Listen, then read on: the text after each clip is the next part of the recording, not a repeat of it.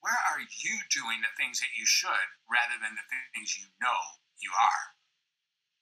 We all learned in an early age that not being ourselves pays some dividends. Like, we can manipulate the world a little bit by screaming until we got a lollipop or blaming our sister for the thing that we did. We could actually not tell the truth and get some positive output. The crack in the cement continued to grow, and we never really went back to fix it. Now we can. You see, if you don't do that, you too are living a life of quiet desperation. You too are living a life of a song still unsung.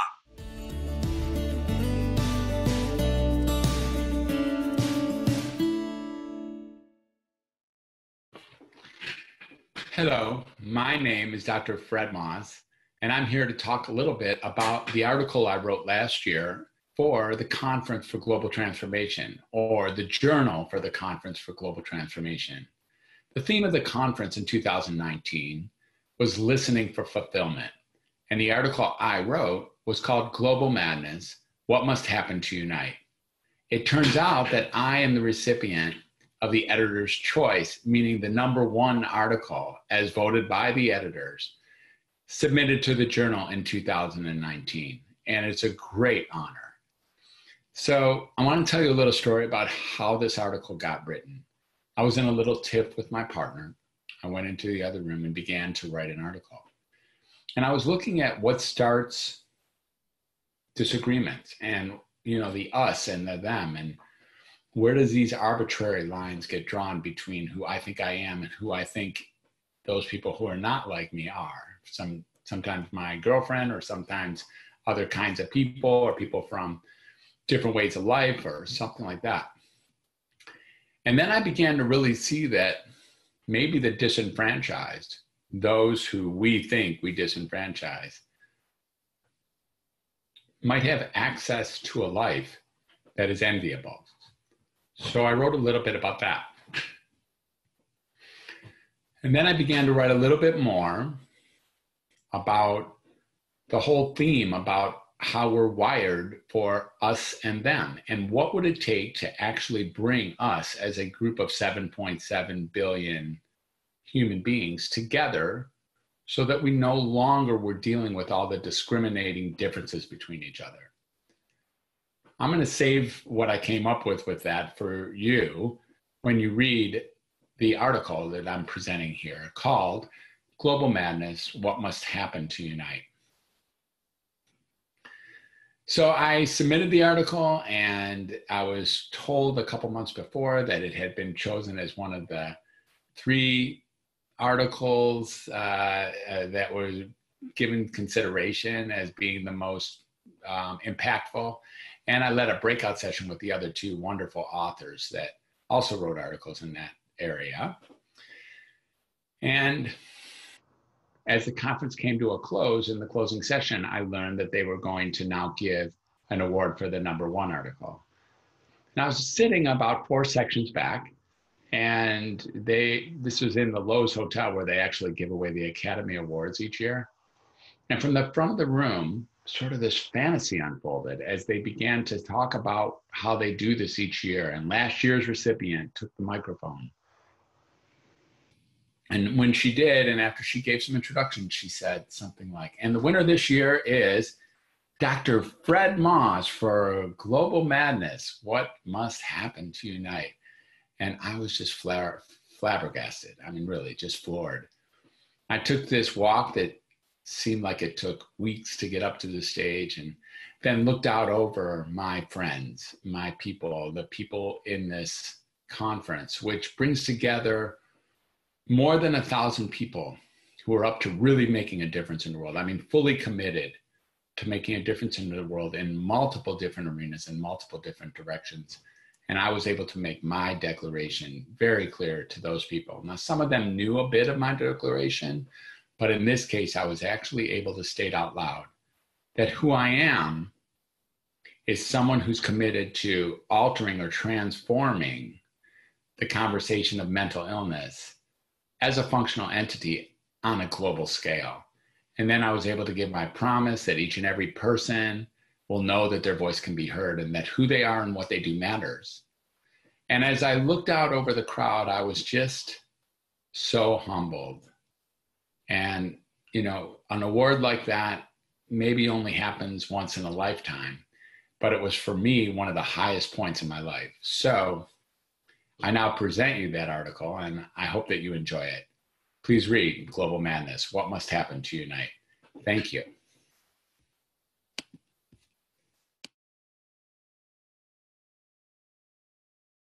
For anyone watching this video, I want to, make everyone aware of who you are and what you stand for.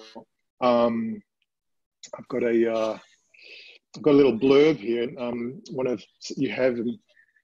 Apparently you have served in the mental health industry for almost 4 decades. This is Dr. Fred Moss, who we have here. So almost 4 decades in the mental health industry. This January 5th will mark, in 2 months will mark officially 4 decades. There you go, fantastic. And you've consulted with patients, practitioners, medical faculties, non-profit organizations, community groups, as a non-diagnosis psychiatrist, and we'll get into that. I think that's really interesting, a non-diagnosis psychiatrist. You are very active in shifting the conversation on mental illness on a global scale. And Dr. Fred Moss's services include mental health coaching, speaking, telehealth training, and expert witness testimony. That's interesting. You're also working on a film project called Global Madness, which is a fantastic title, I've got to say. You're a graduate of Northwestern University Medical School and a licensed psychiatrist. Anyway, there's a long list of things I could say about you. You've been in the game for a long time, to say the least. But what I find is most fascinating about you, Fred, and what's really drawn me to you in this conversation is just, you're sort of like me, you're sort of a black sheep in the industry, and you're sort of good at naming the pink elephant in the room. And you're naming it in a field where it's a big risk to name the pink elephant in the field you're in, I take it, and you've really stuck your neck out on this one. And I want to just let you dive in a little bit and tell us about, what's the main theme of your message, and so where have you derived that from? What's the experience you've had that's made that such an important message in your own life? Sure. Thank you. Yeah, it's, so I'll give you a little bit of a shortened version, but she'll try to catch the salient points. Ever since I was a child, I've really noticed as I've looked back at this recently, ever since I was a child, I've been really just entertained or entranced with the whole notion of the value of communication and people being together and communicating. I grew up in a household where I had 2 brothers, 10 and 14 years older than me, and then my parents. And I would watch these adults, from my playpen sometimes even, where they would be having some sort of something, and then they would get with each other and speak to and listen, and then life would change. And there was just something like, wow, that is a cool tool. Like, I want to learn how to do that. And as I went through school, I started realizing that I too really enjoyed listening and really enjoyed speaking, and really got to see the value of it. It was like, oh, this is the essence of the world. Like, I really got that communication, connection is the essence of the world. That's what makes things happen in this world. So when I was in junior high, I thought, well, I'll go learn how to do it. In high school, these big guys, they must learn how to communicate, because I can't wait to go to high school where they finally teach me how to formally communicate. Suffice it to say, that didn't happen in high school at all. And so I was like, okay, I'll go to college. That's where it is. I'll go to the University of Michigan, where, all sorts of great stuff happens. Yeah. And for sure, I'll communicate there. And it took about 6 days in the dorm to realize that wasn't going to happen there either. So when I left college, I actually, this was 4 decades ago this January, I got a job, working in childcare work. And all of a sudden, my communication with these kids was making a difference, and then I was getting paid for it. And it was like, wow, this communication thing does really work. And so I really saw that I could make a difference working the afternoon shift with these kids in a state hospital. And I was like, I think I should go be a doctor. You know, I should go be a doctor so I can ride to the top and start making decisions on how this goes, because the doctors didn't seem to really, you know, it seemed like there was a role there for me to make a difference. So with a lot of good fortune, I was able to be a doctor and then do a residency and go to psychiatry as directed. And right around that same time, biological psychiatry was coming into fruition. It's like, you know, was coming into the vogue. So while I was in medical school, Prozac was introduced to the world. And over the next 12 years, Prozac was the #1 drug prescribed in the world, all specialties included, for 12 straight years. And wow. So, you know, and that includes all specialties, and that includes the entire world. And so it was like the whole field of psychiatry turned on its ear. Instead of I was now going to learn how to communicate, I got the rug pulled out from under me one more time. And now I was going to learn how to be a biological psychiatrist, to fix these so-called chemical imbalances. And I was going to only be referred patients after everybody who had tried to already talk to them. And I wasn't even going to be asked to be the communicator. I was just going to be asked to be the distributor. The pusher. Exactly. The pusher, basically. It really is. And, you know, at the time, it was like, well, that's my job. I make a lot of money. I have a lot of power. I'm at the top of this so-called totem pole. I guess that's just how it's become. And I didn't lose I did some training in psychoanalysis. I did my own therapy. Always hung on to communication, but I was getting to be an odd duck being a psychiatrist who actually communicates. Go figure. As the field went on over the next 30 years, I began my actually being a psychiatrist I graduated medical in '88, so something like 30 years ago. I really became less and less counted on for my communication, and I just saw patients as not getting as well as I thought they could if connected to. So about 2006, I started taking medicines away from people who seemed like they no longer needed it. They were doing pretty well. Let's give it a try. Low-risk patients, and I'd take away their medicines, and that we were never taught how to do that. And it would be like, wow, extraordinary results would surface. Like patients would get not just better, but they would be like their diagnosis would disappear. So this was a startling, astonishing effect, and not so shocking actually, but nevertheless startling and astonishing.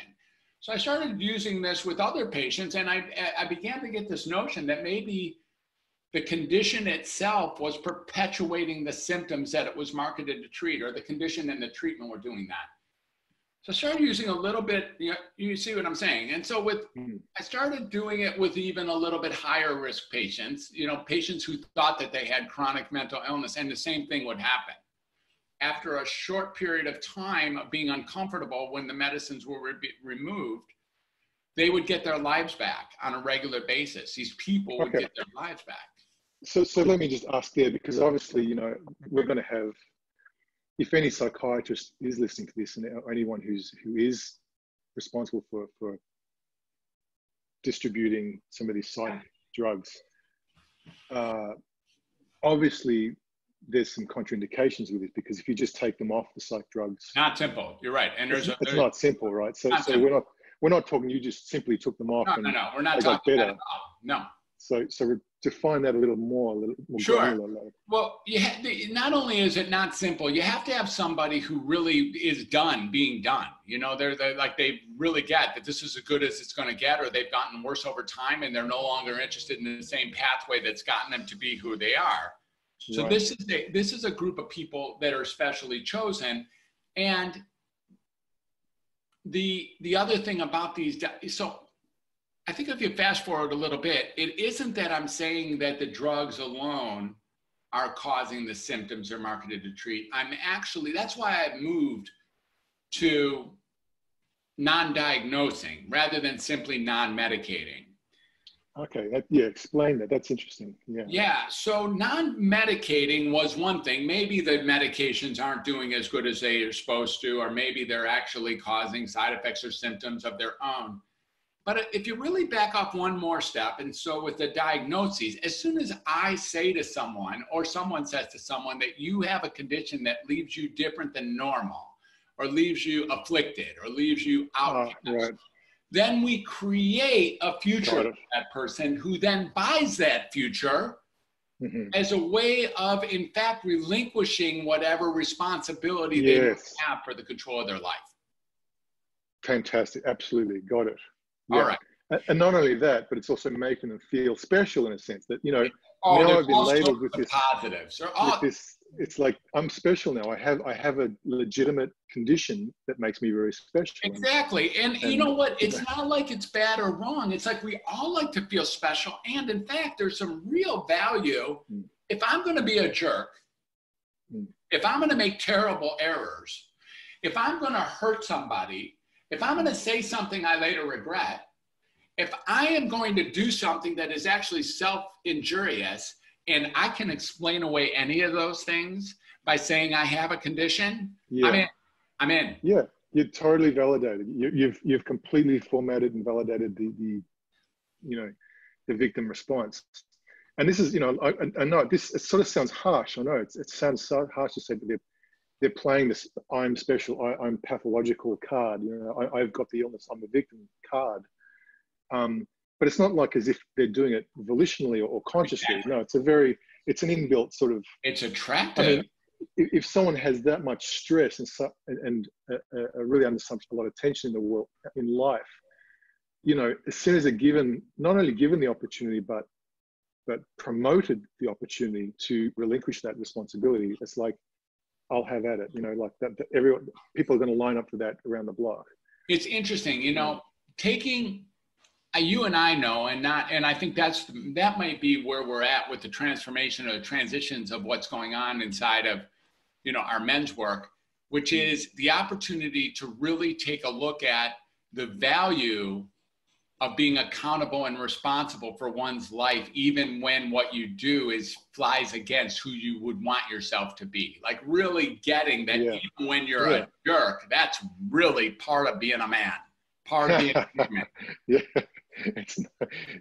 It's not some unique condition. It really isn't. It really, really isn't. And even when you're depressed or confused or aimless or anxious or nervous or even hearing the little chatter in your head or wishing harm on somebody or yourself, like Welcome to Humanity is the name of my hashtag. And that's what that's where I run. It's Welcome to Humanity is what we're talking about. So got it.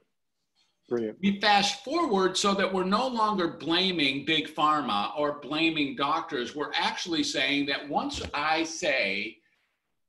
you come to me like, what's wrong with me? And I say, yes, indeed, there's something wrong with you. And you say, oh, good. What is it? And I say, you have X. And you say, yay, I got X that explains everything. Yeah, right. Unreal. And I say, I'm glad I don't have X. Yeah. Because if I had X, I wouldn't be able to see that you do. Yeah. So as a diagnosis, I have all sorts of, it's great for me to diagnose people. It leaves me untouchable. And it's great to be diagnosed. It's great. The whole thing is really great. It really is. It's really great. There's no one to blame. There's not the medicine people to blame or the doctors or the patients or the family. Like everybody gets value here. Yeah, everyone gets validated on some level. Yeah. They really do. Yeah, and not in a healthy way, but in like the dysfunctional aspect of us gets validated very succinctly. Yeah. I think, Sal, the thing that's really great that in this 39th year and the 40th year is I've it's taken a while to get to the place where I can be presentable about this and not just be furious. Don't lose the fury, brother.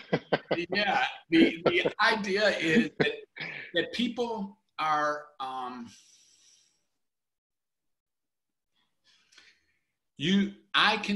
it's possible to be compassionate with everyone involved in the game. Yeah. Yeah, that's an interesting point. Including the, well, let's talk about that, because that's a whole nother level, like including the pharmaceutical companies. Exactly. All right, so tell me about that. So how would you say? So how do you?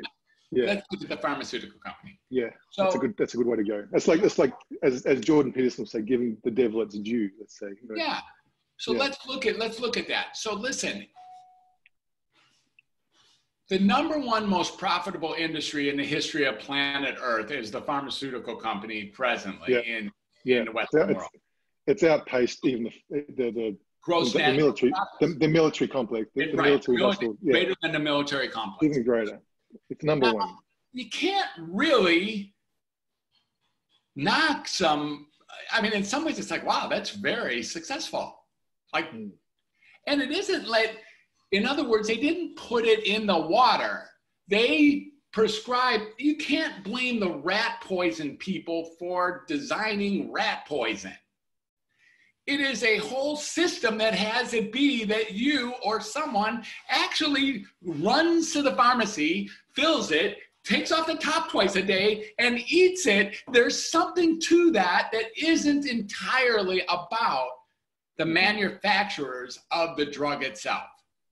There needs to be a market as much as a producer. You know, the producer doesn't exist in a vacuum, is what you're saying. Exactly. Yeah. I mean, I suppose it's an argument that we hear most recently inside the gun firearms industry, the same thing, where Smith & Wesson isn't who's on fire here. Yeah. Not only them. Yeah. The gun makers don't pull the trigger, after all. And the drug makers don't force in any way. There's a whole cascade of system that happens before mom waits in line at the pharmacy 2 hours a week to get her medicine, to come home and sort them and eat them.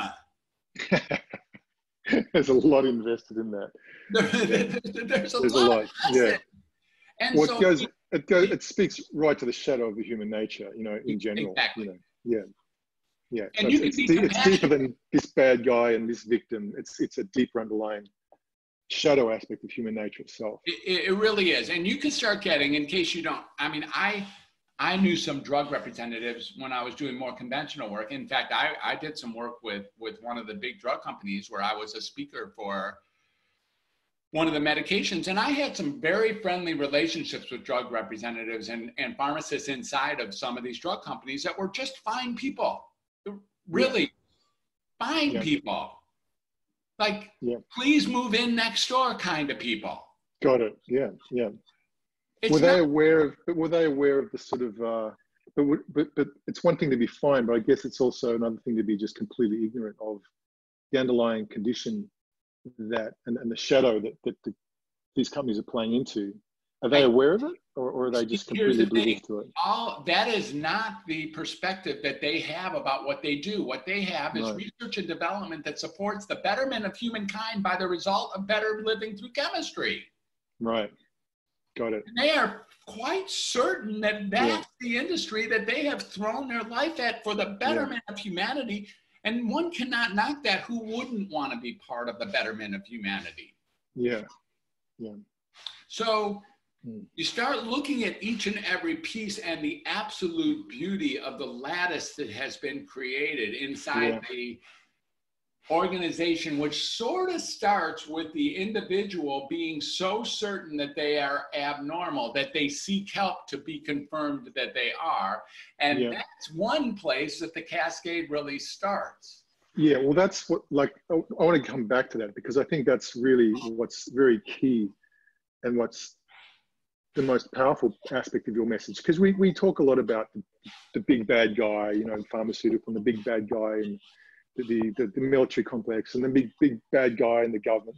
We talk about the big bad guys out there and the poor victims in here. But I think what's really important about your message is that it's an intrinsic, like a tapestry that you talk about, like a whole tapestry here.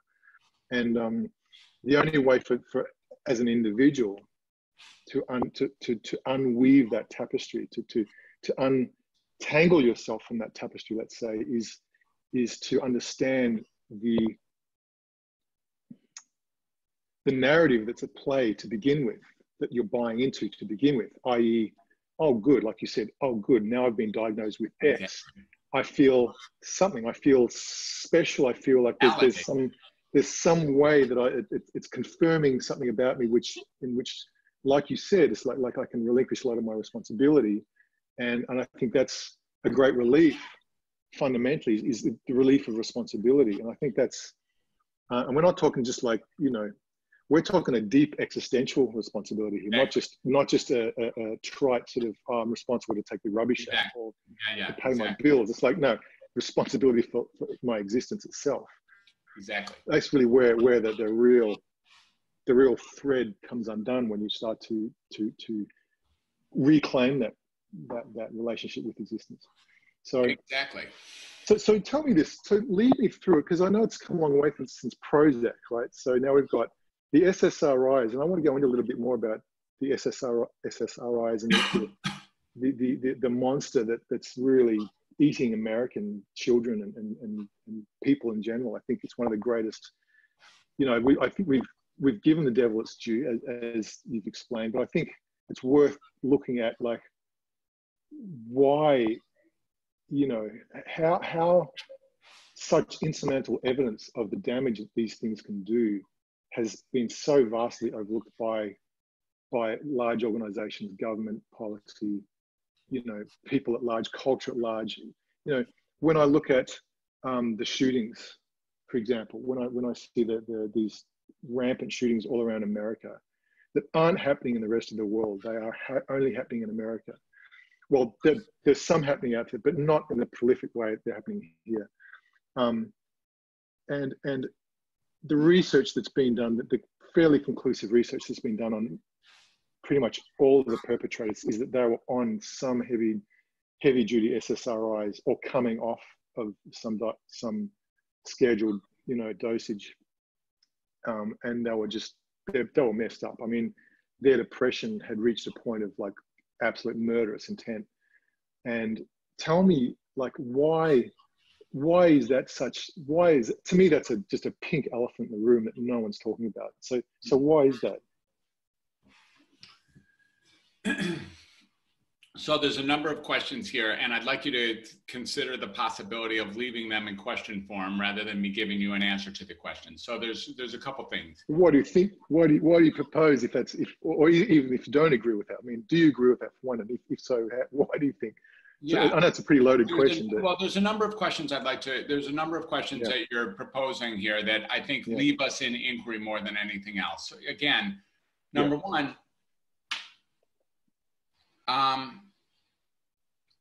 I think we have to be very careful not to point the finger at look, again, if people were eating rat poison as a way of managing, you know, warts, we wouldn't blame rat poison for the problem. And so it's really important to get that this is a complex, that it's not the terrible SSRIs in the same way that it wouldn't be the terrible rat poison that's doing it. It's a complex of multiple different variants working together to create a system that everybody gladly goes forward in the wheel in. Everyone takes the next step in the wheel to make the whole thing a cycle that continues to persist. So the other thing is that the SSRIs are not any more or less evil than any of the other psychiatric medications. It's very rare that someone is simply on an SSRI and that's all. These days, almost everybody is given multiple different combinations of medicines. And also with the street drugs that people use, whether that be alcohol or marijuana-based drugs, or if, you know, any kind of crystal methamphetamines, or if people use, even the food that we eat is tainted frequently. It's like, you know, there's our food supply is frequently non-edible. You know, there's nothing edible about most of the food that people eat every day. And the Food and Drug Administration is called the Food and Drug Administration because it's the same administration. That's why food and drugs are like the same people who make decisions about McDonald's being food are the people who make decisions about Prozac being good for you. So the other piece here is that these drugs they've gone through enough changes that, you know, Prozac is no longer Prozac. So after the 12 years or whatever given some companies have different patent periods, the drug then goes to generic, and the generic is absolutely nothing, not even close to what the original medicine was. And yet we buy it as if it's the same. Right. And so these things are made in third world countries. They're made at the lowest level. You know, they have to win a Equality. Yeah, it's not. There's not once they fall off a patent, there's nobody watching. The FDA is not responsible for it anymore. Wow. And so there's a bidding war that takes place between the generic made in Pakistan and the generic made in Bangladesh and the generic made in Guadalajara, and you know, whoever has the lowest one is the one that Target or Walmart or, you know, Walgreens buys that month. And that's why the colors of your drugs change every month. And that's why you pay $4 for your drugs, because and that's why there's a pharmacy on every corner, because the profit margin is $3.99 plus for every $4 that you pay. Yeah, that's and why. That's no one's watching this stuff. Yeah. No one's watching this stuff. In the same, look, bread, Wonder Bread, and German chocolate cake both have wheat as their main active ingredient. Right, the main substrate. To suggest for a second that we're going to replace German chocolate cake with the same amount of wheat in Wonder Bread and call it the same is insane. Right. But the public buys that too. Yeah. Yeah, they're not interested in what's really inside it. It says on the bottle, generic equivalent to or substitute for, and we just go, cool, we're getting a great deal. Thank God we have insurance. $4 gets us a drug that used to cost us $400, when in fact nothing's the same. It's such a cluster. It's such a cluster in the end. Yeah. But here's the thing I really want to get forth to our viewers, Sal, and to you maybe, and to me, which is really that the responsibility for what I put in my mouth is mine. Period.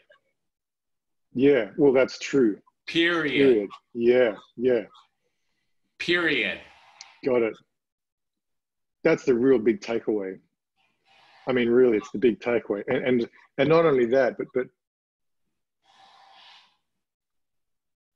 I think also it comes back, it's a full circle back to what you said originally. It was like, what is the story we're making up about ourselves that makes us so willing to give away responsibility to these things? Thank you. Let's take a break for 1 second. I got to get a cord. If you want to hit pause, I'll be right back. Yeah. All right. There you go. Good time. Yeah. All right. We are back with Mr. Fred Moss. Yeah, I think that we're looking at a couple things. And I think if we're really going to make any headway here, we're going to have to spend time not too much time villainizing the evilness of certain components of the cycle. I think what we have here, Sal, which is what I'm so attracted to what you're up to, and I think vice versa, is we have an opportunity to look from now forward on how we can make a difference in the narrative to bring forth to men in our case, but all people, what's available to, like, why would I want to be responsible for a life where I'm screwing up every day? Yes. Yeah. What's the draw? Look, if I have the opportunity to be responsible for my life, and I do, I don't know about you, I screw up like many times per day, and sometimes terribly. If I could, and I don't like it, I don't like that experience. I don't like being responsible for being an asshole. I don't like that. And if I could give that up to you, where I could blame you for me being an asshole, I would do that in a second. And the human condition 101. I get to do that inside of the world of the mental health institution, mental health and mental illness. I get to do that. Now, here's a funny fact. Not ha-ha funny, but funny. And that is, there is no medical specialty. If mental health is considered a medical specialty, which of course it is, although I contend that it might not be such, but if it is, there's no medical subspecialty for which when you see a doctor and you're told you're okay, you get upset, except in mental health. If people come— Oh, right. Interesting. That's the interesting point. Yeah, got it. People come to see me and I say, you don't have a problem? Boom. They are not happy about that. They are pissed. Damn, isn't that the code? But if you're coming in for a doctor for a medical, some biological— Yeah. Do I have prostate cancer? No, I don't. Oh, good. Oh, fantastic. I'm great. Do I have high blood pressure? Oh, good. Do I have mental illness? No. I'm going to go find me a real doctor who tells me that I do. He can really confirm how fucked up I am. Yeah. Why did I come to see you if it was to hear that I didn't have a psychiatrist? Yeah, right. Dude, well, that's a really interesting point. Hey, this is really interesting stuff. This is really getting to the bedrock of what's driving this industry and driving what the shadow within this whole industry, and within the people that are all embroiled in it. Yeah. Well, we spend a lot of times pointing fingers at the component that's right adjacent to us. So we might— Yes. Pharmacy would be— big pharma doesn't give a hoot that people think it's a villain industry. What do they care? They don't care. It's not even that big a deal. Who cares? And some people point at doctors or like insurance companies or it's the DSM or it's whatever, Yeah. Really possible to get. Yeah. I think for me, some of the greatest turning points in the work I've been doing with men for many years now is coming from that Jungian perspective where, you're really embracing the unconscious. You're not sort of embroiled like a lot of the work, a lot of personal development that I see out there today is very much which has been called the cult of consciousness, which is about it's just like, motivational talk and really self-talk and just really propping oneself up on ideas of themselves and very contrived social norm, socially contrived sort of ideas of what it means to be an upright citizen, Yeah. And a vast and a really, what I see is an epidemic cultural denial of the power of the unconscious. What's held below the surface of our mind in a way that's like we're terrified of. We spend so much time trying to categorize and contain every aspect of our thoughts and our feelings and our emotions that we don't understand that there's aspects of us which have been in development over hundreds, millions of years that they're actually autonomous. They're not. We don't have a conscious. We're not part of that. So I think when people come to you and they say, "Hey, like I'm really fucked up," and you say, "Hey, welcome to humanity," this is you're just feeling aspects of your unconscious bubbling to the surface that you just don't have a way of categorizing or knowing. So instead of looking at it as a pathology, let's just embrace it as a part of. In fact, let's even celebrate the fact that something has risen to the surface that we can actually accommodate and embrace and use as medicine or as a tool for insight. Yes. As opposed to, okay, this is bad. We need to pathologize this. We need to bash this deeper into this unconscious and medicate the fuck out of it. I mean, this is like, to me, one of the greatest issues. This is more of the deeper issue is the terror of the mystery, the terror that we have of the unconscious mind, and how we just medicate ourselves out of it in whatever way possible, whether it's medication or whatever addiction we use to suppress. Yeah. To suppress these well, things. I love what you're saying. And at the end, I want to add one thing, which is it would be great if we could medicate ourselves out of it. But by medicating, it doesn't work to do that, unfortunately. And if it really could, I would probably be a proponent of it. But it doesn't. You know, we don't really take medicine and relieve ourselves of our shadows. In fact, as you notice by what you were saying about the epidemic of the shootings, is that almost all, if not all, of the shootings are done by people who have been on or are on high-powered psychiatric medications or have diagnoses, et cetera, SSRIs and many other types. And the thing that's really, well, you know, the thing that okay, I'll just stop there for that. Yeah. You know, it's just like I think I'm going to add. Uh-oh, you got hesitant. You're frozen. There you go. Try me again. Try me again. Yeah, I'm letting it catch up. I'll edit this bit out. Okay.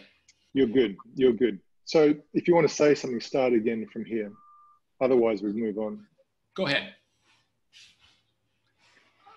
Was there anything else you wanted to say about the SSRIs in general, or? Well, I just think that it's just like these medicines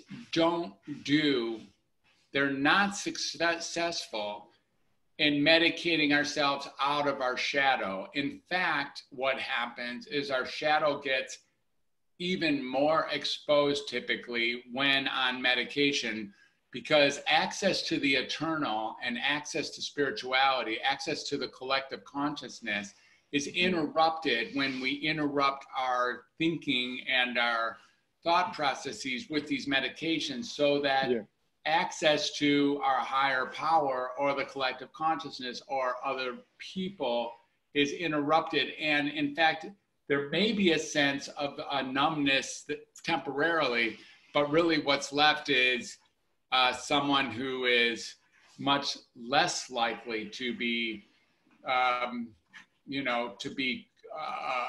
comfortable than if you, for instance, I like to use this particular analogy for this discussion, which is, if I come to a doctor with a mosquito bite on my elbow, and it's been there for a couple weeks, and it's just irritating. I mean, I can't sleep at night, and I can't get any comfort. And the doctor says, you're very lucky. I'm a mosquitologist. And I have a treatment that works for this, because you got a special kind of mosquito bite. It's like, okay, great, doctor. I knew you would be the great doctor for this. And you say, okay, well, here's the deal. We're going to amputate your arm from the shoulder down. And we guarantee 100% success rate. You won't have that itch anymore. You will not have a mosquito bite on your elbow. That's a good one. And so you're like, well, cool, anything to get rid of my mosquito bite, because you're so myopic that really you think your only problem is your mosquito bite. Yeah. So the doctor says, it's only going to hurt for a minute. We'll do a little bit of anesthesia. Everything will be good. And he pulls out the bandsaw or the jigsaw or whatever kind of saw and slices off your arm. Yeah.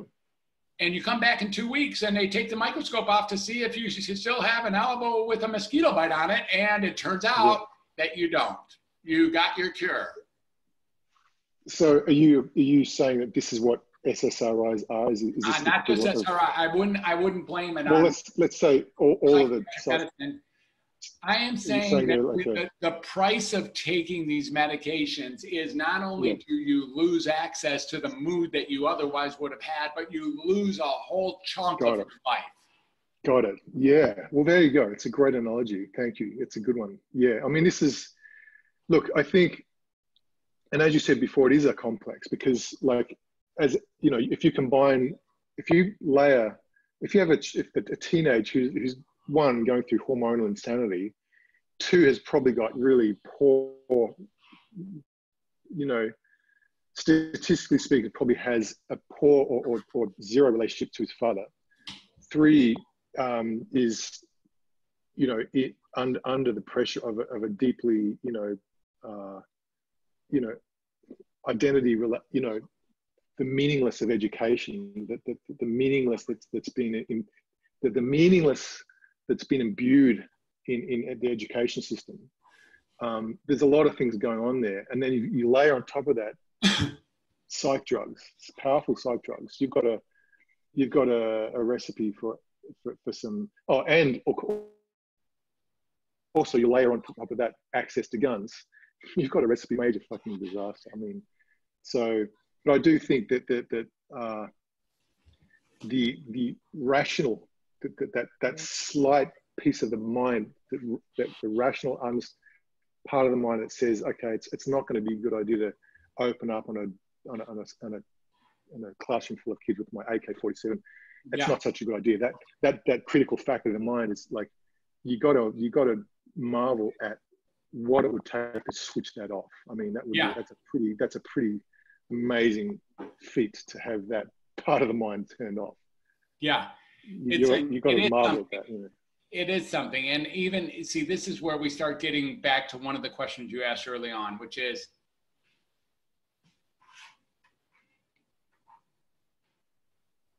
that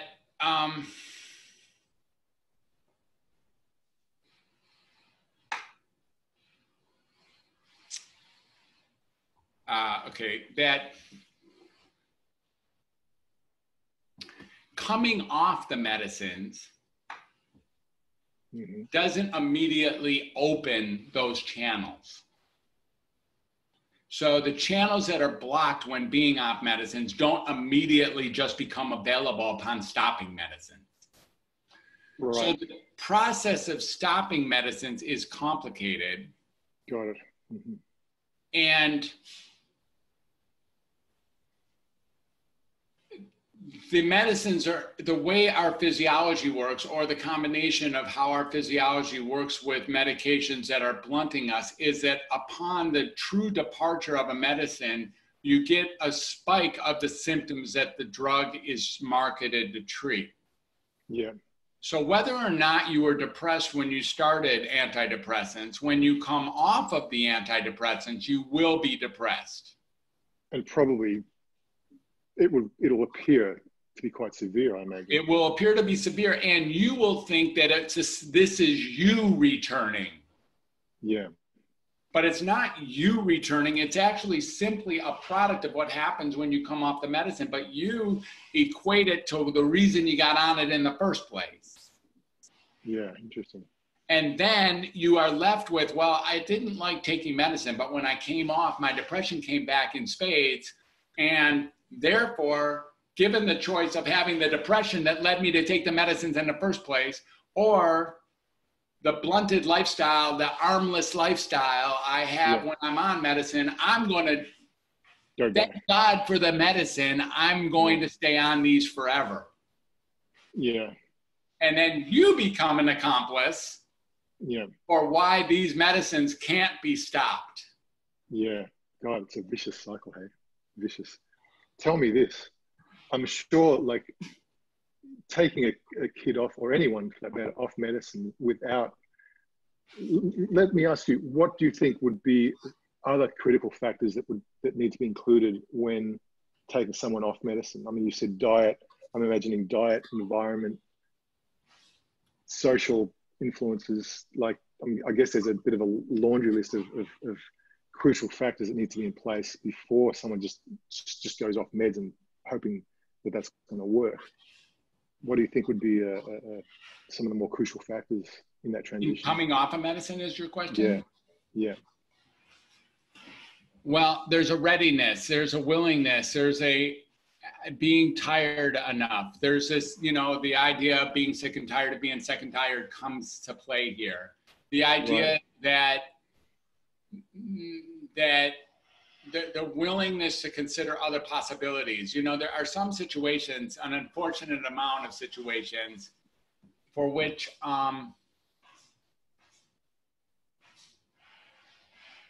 well, I wouldn't say it's necessarily unfortunate, it's just what's so, to which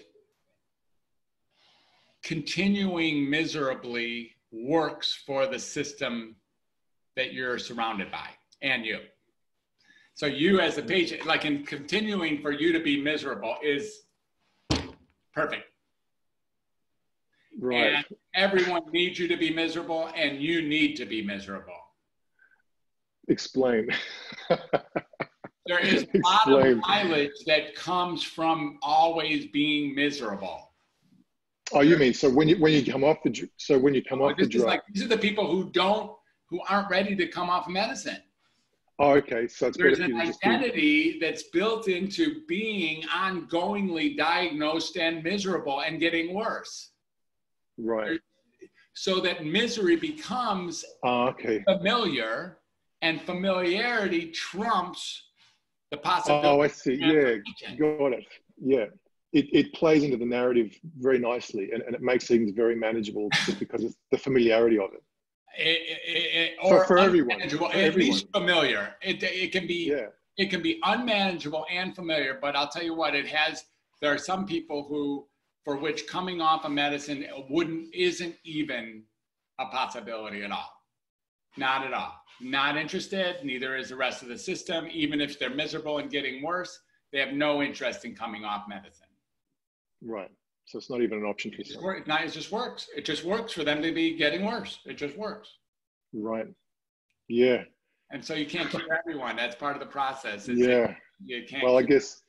Yeah. So I guess fundamentally what you're saying is like, there's all these different factors that need to be that would help if they're in place when someone wants to get off. But one of the fundamental factors is a willingness to go. I guess there's a willingness to say, I'm sick of being a victim. I'm sick of having no control over my life. I'm sick of not being in the driver's seat. I think fundamentally that must be one of the deepest choices that the person has to make. It's like, I'm not in control of my life at all, and I'm fucking over that. I'm sick of that. Like, what other option is there than that? Yeah. Well, so here's the thing about what you're saying. Over time, even I know I have an experience of this, and I think you probably do too, which is, sometimes when I'm not feeling on top of my game, and I start to consider, would I even hire, if I had a choice, would I hire me to be in charge of my life? Right. And the answer is no. Sometimes no. I look. That's honest. I am not qualified. That's honest. And so I think in many cases with people who have diagnoses in mental illness, the notion that I want to take control of my life has long been left in the rearview mirror.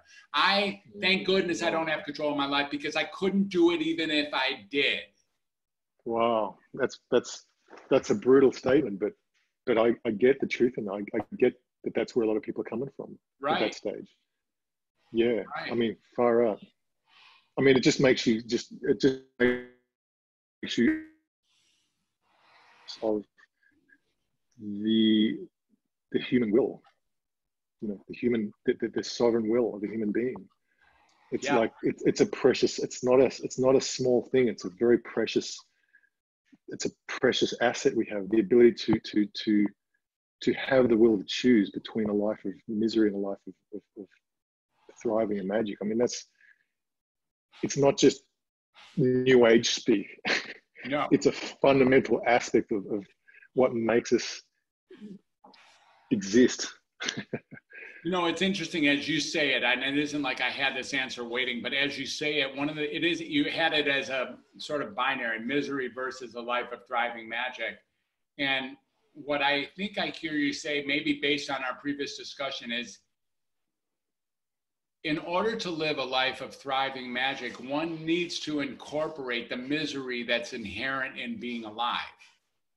Yeah. It's not like in spite of. It's inclusive. Exactly. Because as the Sufis say, the wound, or in this case, the misery, the wound is the gateway to the soul. And what they mean by that is I know you understand what I'm saying when I describe this, is when you work with a human being, you're you can see the cycle of misery, that the loop of misery that they're so addicted to. And if that was to collapse, then they would drop into such a deep well of existence. The deepest well of their existence is going to become available to them. And that's really scary for a lot of people, or to anyone really, the vastness of who they are outside of their idea of self. And so you're opening up a real can of worms there, but you're also opening up the massive potential of who that person can be. So it's you can't experience your fullest potential without, you know, dropping into the deepest can of worms that's your life as a human being, and on all the inherent pain that goes along with being a human being. Yeah. You know, as the old saying goes, pain is inherent, suffering is optional. You know? Yeah. The pain of living, breathing, and having a body is inherent, but you know, the narrative you make up around these things is optional. But yeah, it's like you said, like we can't access our greater nature without letting it all in, you know, embracing every horrible, stinky aspect of ourselves, especially as men, you know. We are stinky, dysfunctional creatures. You're right. We have it seems like we have a greater access to that kind of pain, at least the ones that I think you and I are talking about. And, you know, that's why one of the things that I think I'm going to go full circle here. I think you have really led a great inquiry, but one of the things that you remind me of is what we really all want more than anything. I'm quite certain of this, going back to me in the playpen, watching my brothers and my parents, is we want to feel heard and connected. We want what we say to land over there. Like it's real important that even in our discussion, that you get the idea that I'm hearing what you're saying and that you're hearing what I'm saying. That's what we want more than anything inside of human nature, is to have made a difference or to be heard. Now, what Welcome to Humanity has paid attention to as a brand is that the listening can come from non-vocalized self-expression as well. So the creative aspects of us, like music, art, singing, dancing, drama, cooking, writing, gardening, photography, cleaning, all of those things. Cleaning. So cleaning is number 10 of the list of 10. And it's number 10 because what we're really talking about here is applying the creative force to the world around us. And cleaning, even on the mundane level, a magical experience. It's an act of creativity, and in that act we then validate ourselves at a very, very high level when we're being self-expressed. And so when you say, people sometimes say, well, Dr. Fred, like, what do you mean you're going to take away all these diagnoses and treatment? Like, what are you going to replace it with? And it's like, well... Good question.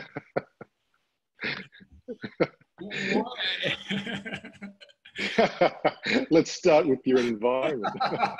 Let's start with cleaning up your shit. Let's start with creating something just small. It's a reflection of yourself. I mean, it's true what you say. I mean, you know, cleaning up, you often hear, you know, military sergeants saying, you know, make your bed in the morning as the first act you do. And it's not just some trite idea. It's what you're doing is cleaning up. You're externally referencing an internal state of being. Yes, exactly. And it's internal. You're cleaning up your bedroom. You're making your bed, but you're making your bed. It's inside that you're making your bed, and that it's a very sacred. You know, this most mundane act can become a sacred act. Exactly. I think these are really important keys for anyone looking to climb their way out of a hole of depression or self-annihilation. It's really to see the sacred in the most mundane things. Yes. You know, Fred, we're going to wrap this up. I want to just, you just tell us a little bit more about your movie project, about what you're doing, about how people can reach you, about like what's on offer. I mean, because this is a really, you know, I don't know if, I mean, I don't know if anyone else gets the importance of this conversation, but it's to me, it's profound. And to me, it's one of the key turnstones that's going to make a difference especially in America, which is just so addicted to this. The opioid crisis here is just insane. And I think it's one of the major conversations going to start emerging this decade. Like it's a pink elephant that's like, it's so fat that it's impossible not to see it now. So I really applaud you for Thank you. Having such an articulate, and not in an articulate way, but having boots on the ground with this thing, and actually being out there affecting change in whatever way you can, in real life, not just talking about it. So I really applaud you for that.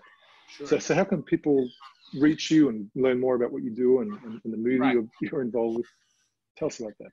Right. So, I'm up to lots of things. And basically, it looks like 5 prongs. And the 5 prongs sort of come like 5 prongs as part of a hand. And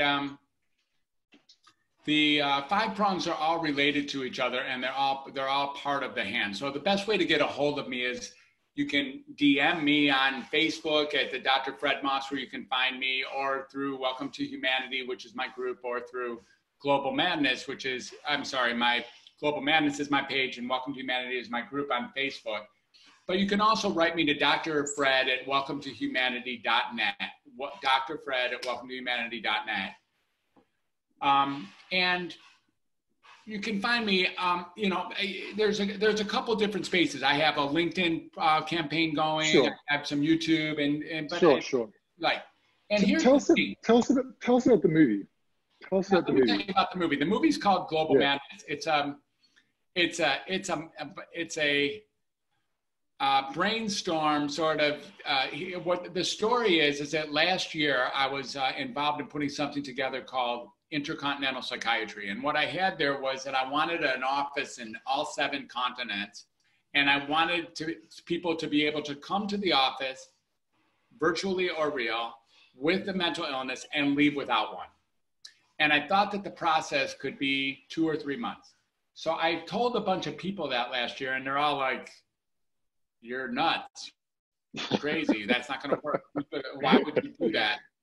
And I was like, all right, maybe I don't know what's going on here, because I feel very comfortable that I could do that, but they didn't feel so comfortable. So I got this idea that maybe I don't know what's going on globally to the mental health world, and maybe I'm not expert enough, or I don't have the right. So what would happen if I went like Anthony Bourdain did, or I went like Dan Jones, or I went like Sanjay Gupta, and I went off to the world and really saw how mental health and mental illness is dealt with in various culturally diverse areas of the planet. And what happens to people who are outcasts in various cultures, because I know for sure that they get handled differently in various areas. We've picked out a number of areas already: Norway and Finland and Australia and Tanzania and Rwanda and, others. Wow. And we're going to go there and interview the people who are involved, the caregivers, the patients, the families, the shaman, the medicine men, people who are of nature, and really get a notion. See, here's the ultimate outcome. The ultimate outcome is that we will see that there is no such thing inherently as mental illness, that it is a function of the culture that you're in only. And like when you got a broken bone, there's such thing as a broken bone. You take that broken bone to Rwanda, you still have a broken bone. You take that broken bone to Auckland, New Zealand, it's still broken, I promise. Still a broken bone. Yeah. But that's not true with this notion of mental illness at all. It changes. And mental illness is going to have if you're with a shaman in the middle of Ecuador, he's going to see mental illness in a very different way than your psych. Or maybe not even see it, which is what the real question is that mental illness is just a conversation. And because it's just a conversation, it's subject to immediate and total profound transformation. Yeah. That's what we're here to do. And we're going to do that in an entertaining way. I've got a documentary team, and maybe I can be, you know, with a little bit of training, I probably can be an interviewer with a level of at least charisma to be entertaining, like to be compelling. Well, you get to speak. You get to communicate. That's the thing you were born to do. So exactly. We get to lean back on what I think is really the power. where it all started. Exactly. Where it all started in communication. So thanks, Fred. Look, this has been a really great talk, and I really implore people to really, and men especially, I mean, women and men, but I think, I mean, it's definitely, statistically speaking, men are the ones doing themselves in a lot more these days. And I think men need to understand their psychological health. Yeah, they need to understand their psychological health on a whole new level, and start thinking differently about it. Like not, it doesn't have to, they don't have to think about it in a pathological sense. They can think about it more in a creative sense. And that's definitely my work, and the work I've been, you know, with the alchemy of man, and the work I'm attempting to bring into the world. And so we're on the same page, man. I really appreciate what you're doing. Sure. And I hope everyone can contribute their understanding of what we've just talked about and build on that conversation, because it's a bloody important conversation. It's one of the. Well, the other thing I want to say, Sal, thank you for that note, for the acknowledgement. I think the other thing I want to say is we're building a group not only of people who are like interested in watching me or watching what we do, but also a group of people who might want to bring their own power, skills, or interests into assisting moving some of these conversations forward. We call them the CCIA. Basically, they're called creative. The CIA, and so these are the people. Say it again. Just say that again. Conversation creators in action. The CCIA. Conversation creators in action. Oh, yeah. That's cool. Yeah. Right. Right. So these are people who can come aboard, and they might have some super skill or some interest or some history of wanting to make a difference with us, and we can use, you know, we can use that skill to make sure that as you hop on board, that you're utilizing what it is you want to use to make a difference in the world. Yeah, fantastic, fantastic. I like that, Fred. Thank you very much for your time. I really appreciate it. Dr. Fred Moss, welcome to humanity.org. .net. Welcome to humanity.net. Check it out. Follow Fred, and everyone listening to this, like, find your place in this conversation, and let's move the needle, because it's a really important needle to move. Great talking to you, Fred. I look forward to our next chat. Really great, Tom. Thanks so much.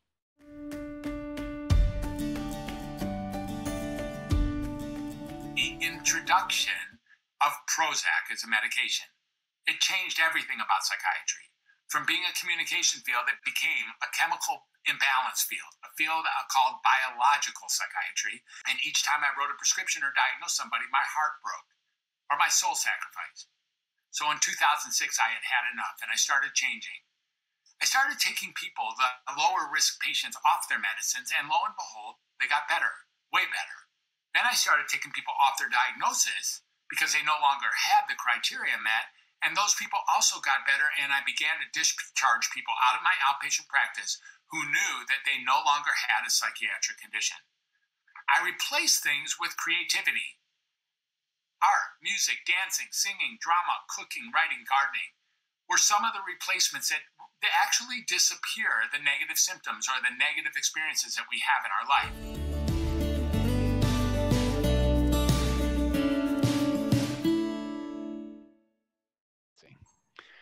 So today is September 9th, 2019, and I just feel so honored and so pleased to be with Kelly Brogan. Kelly and I were just having a pre-conversation about this meeting that we're having today, and at some level, Kelly said that there may be like one activist in this country that is carrying on as a psychiatrist in the world of really taking a look at the necessary paradigmatic shift that's required in order to maybe turn the psychiatry thing on its ear and bring mental health back to where it's supposed to be. And she said there might exactly be one. I'm assuming that one is me, and I'm not sure. I was thinking of you, and then Bregan. We got right, Peter Bregan and Peter Bregan, and the three of us. And we have to look far and long for other people who are taking a stand like this. And for you psychiatrists who are out there who are taking a stand, welcome aboard. And really just come aboard. Can't wait to meet you and talk with you and learn more about what you're up to. So welcome to the conversation, Kelly. It's really, really fabulous to see you. And thank you. Thank you. I'm super excited to be such a like mind. Yes. Yeah. So, you know, I had the opportunity in preparing for this conversation to read at least the start of your book. I'm going to admit that I haven't read the whole thing, and I was immediately just entranced with it, and really just, I can't wait to get right back to it after our interview here.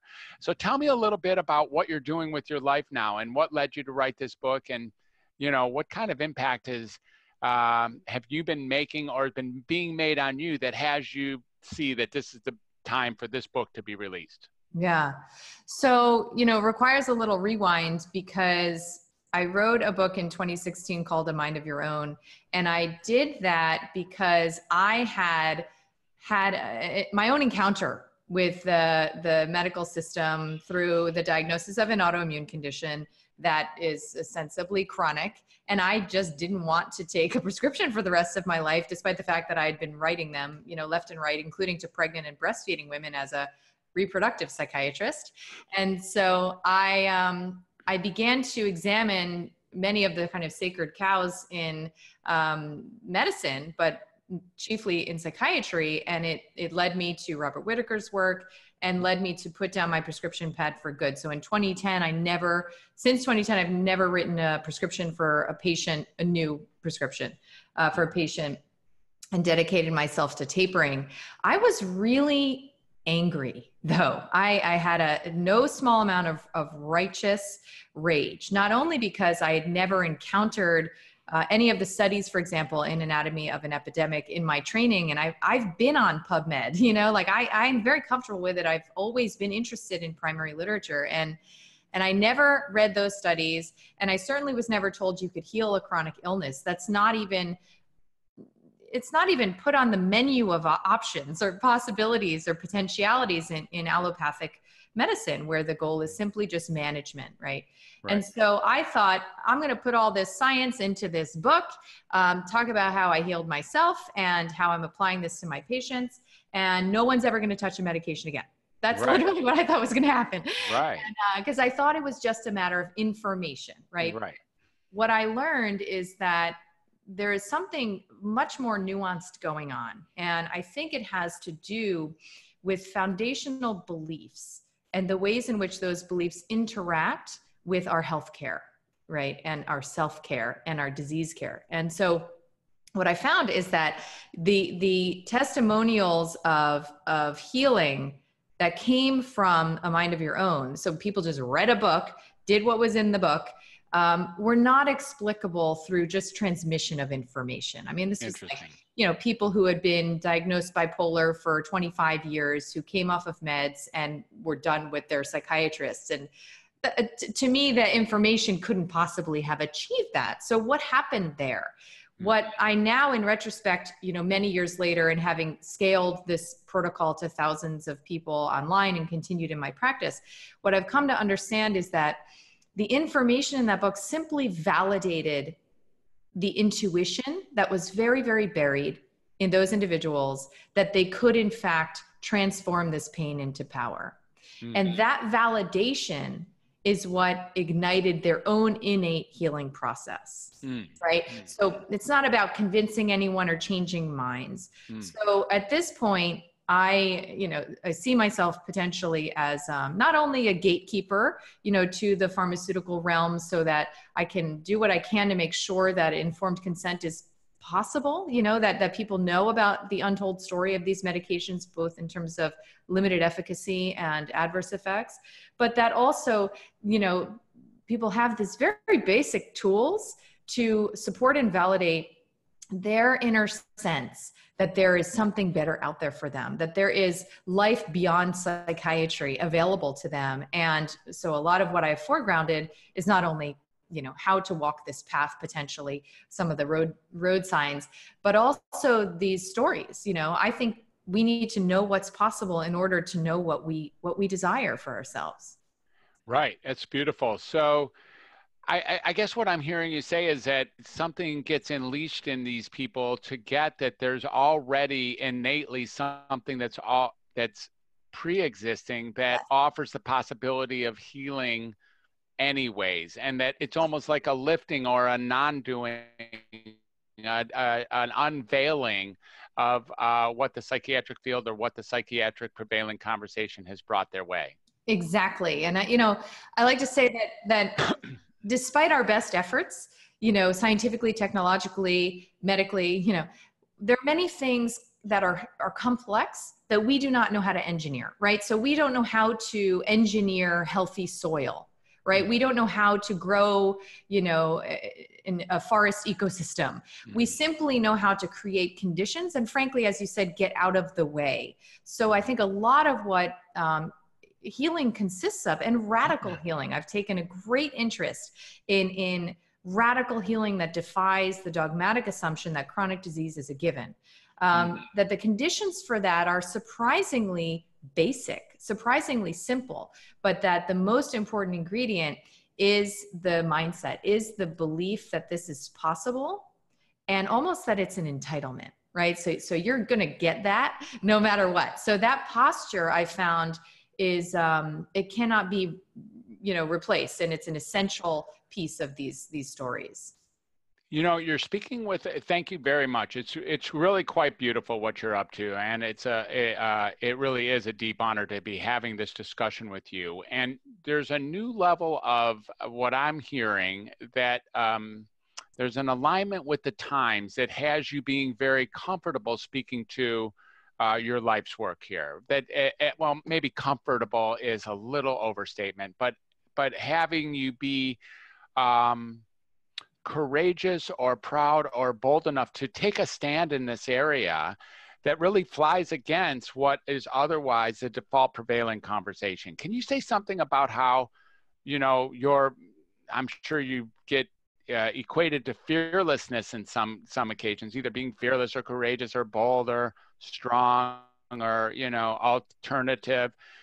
What is it, Kelly, that for you has you being able to stand, calmly and firmly and compassionately inside of this stand that actually does fly against the ongoing prevailing conversation that may be subject to some transformation, quite honestly, in the present paradigm? Yeah. I mean, I think that I have a program from childhood that is quite defiant, and doesn't take anyone's word for it, right? And so, that comes from arguably probably relatively common wound. And so this program is what led me ultimately to begin when I was pregnant in 2000. Well, it would have been 2008, to begin to question some of the things that my OB was telling me about at that point, right? And so I said, I'm going to do this my own way. I know how to read studies just as well as you do, if not better. It's like this kind of like know-it-all. It's the know-it-all of my shadow that actually has served me for some time, because it's led me to investigate for myself. And what I discovered, particularly when it started to come to my own health, I never had any health-related dealings or doings until pregnancy and postpartum. I think I simply learned a different version of the truth. And my mentor in later years, Dr. Nicholas Gonzalez, he always said to me, Kelly, your only job is to love the truth. And I never really knew what he meant by that. Wow. But these days, I feel he's passed, and I feel his presence, and I feel like that's what I'm doing. I was in a position when I was still very entrenched in my programs and my unexamined wounds. And before I'd really gone through dark night of the soul in my personal awakening process, I was very entrenched in this concept of fighting, right? This idea of fighting the system. And we're so enculturated around warfare. I mean, look at the names of our medications: antidepressants, antihypertensive, antibiotic. It's just like, rallying to get the big bad enemy out there. And so of course we have no understanding of the possibility, the quantum, physics perspective, that out there is simply a mirror of in here. Yes. So quit fighting, because you're literally warring against yourself. And so what I've come to in healing that within myself, and understanding that, I can fight this all day long, but in the end, I'm still going to be at war. So how are we going to heal collectively? How are we going to resolve this one and all? And I came to understand, well, I'm going to love what feels good to me. I'm going to choose to love a reality that allows for healing, a reality that makes room for the meaning of crisis and illness and grief and struggle, right? And I'm going to inhabit that reality and do everything I can to support its existence, simply because it feels safer for me in the world to do that. So I don't know that I would identify it as like courageous or fearless. It doesn't feel that way to me. It just simply feels like I need to live in a world where this kind of healing is possible. And I know that it is, because I've seen it. So how can I amplify and support that? Because it's the world I want to live in. It's the world I want to raise my children in, So it's really more about that than it is about winning against the old model. The old model, like it's never going to leave me. It's in me. I was trained by it, right? So I can't pretend like I'm not even still using some of the tools of the trade within myself, within my, psychology, and I'm forever lashed to the allopathic system. So I'm not going to pretend that it's this horrible bad thing that I need to kill, because it's a piece of me too. But Yes. I am going to try and nurture and grow this other side of me that, is more yin. It's more soft. It's more receptive. And it's certainly more curious as a reflex rather than controlling. So yin and soft and receptive and curious, and in the word you used earlier is safe. It's really fascinating as I listen to you, because I really relate to all of that. It's like, it doesn't appear for me to be that I'm rogue, or that I'm courageous or bold, or taking on the system. It actually, I love what you said about safety. That this world, when I can take into consideration that that there is space for pain, for emotional discomfort, for depression, for anxiety, or for confusion, for aimlessness, for misery, like all of those things as part of the grand human experience, then I get to expand myself and, in fact, live into that truth. Yes. And when I bring out that to I don't even know that when I'm speaking that way as an MD or as a psychiatrist, it's having some, I really don't know as I'm doing it that it's having some kind of large impact over there. It's almost like, well, that's good, because I would do it anyways. And there's something about learning this and being with it. Really, really beautiful. What is, what I have my answers to this from my field, or from my perspective, but I'm wondering from you, like, what are some of the hurdles that you're running into? What are some of the pushbacks? What are some of the things that, in fact, if you really, at the end of the day, you look at them, you're like, yeah, that's substantial. What's in your way? Yeah. So, when I published my first book, there was a totally, impenetrable mainstream media blackout. I was with a top 5 publisher at the time. They handed out the galley to the Today Show and Dr. Roz and all Nightline and whatever. And they literally got back, no. And then even from, I think it was ABC, they got back, if we were to allow your author on, it would be bad press for both of you. So that didn't surprise me, of course, with 70% of media subsidies coming from pharma, that's only to be expected. And I certainly wasn't surprised by that.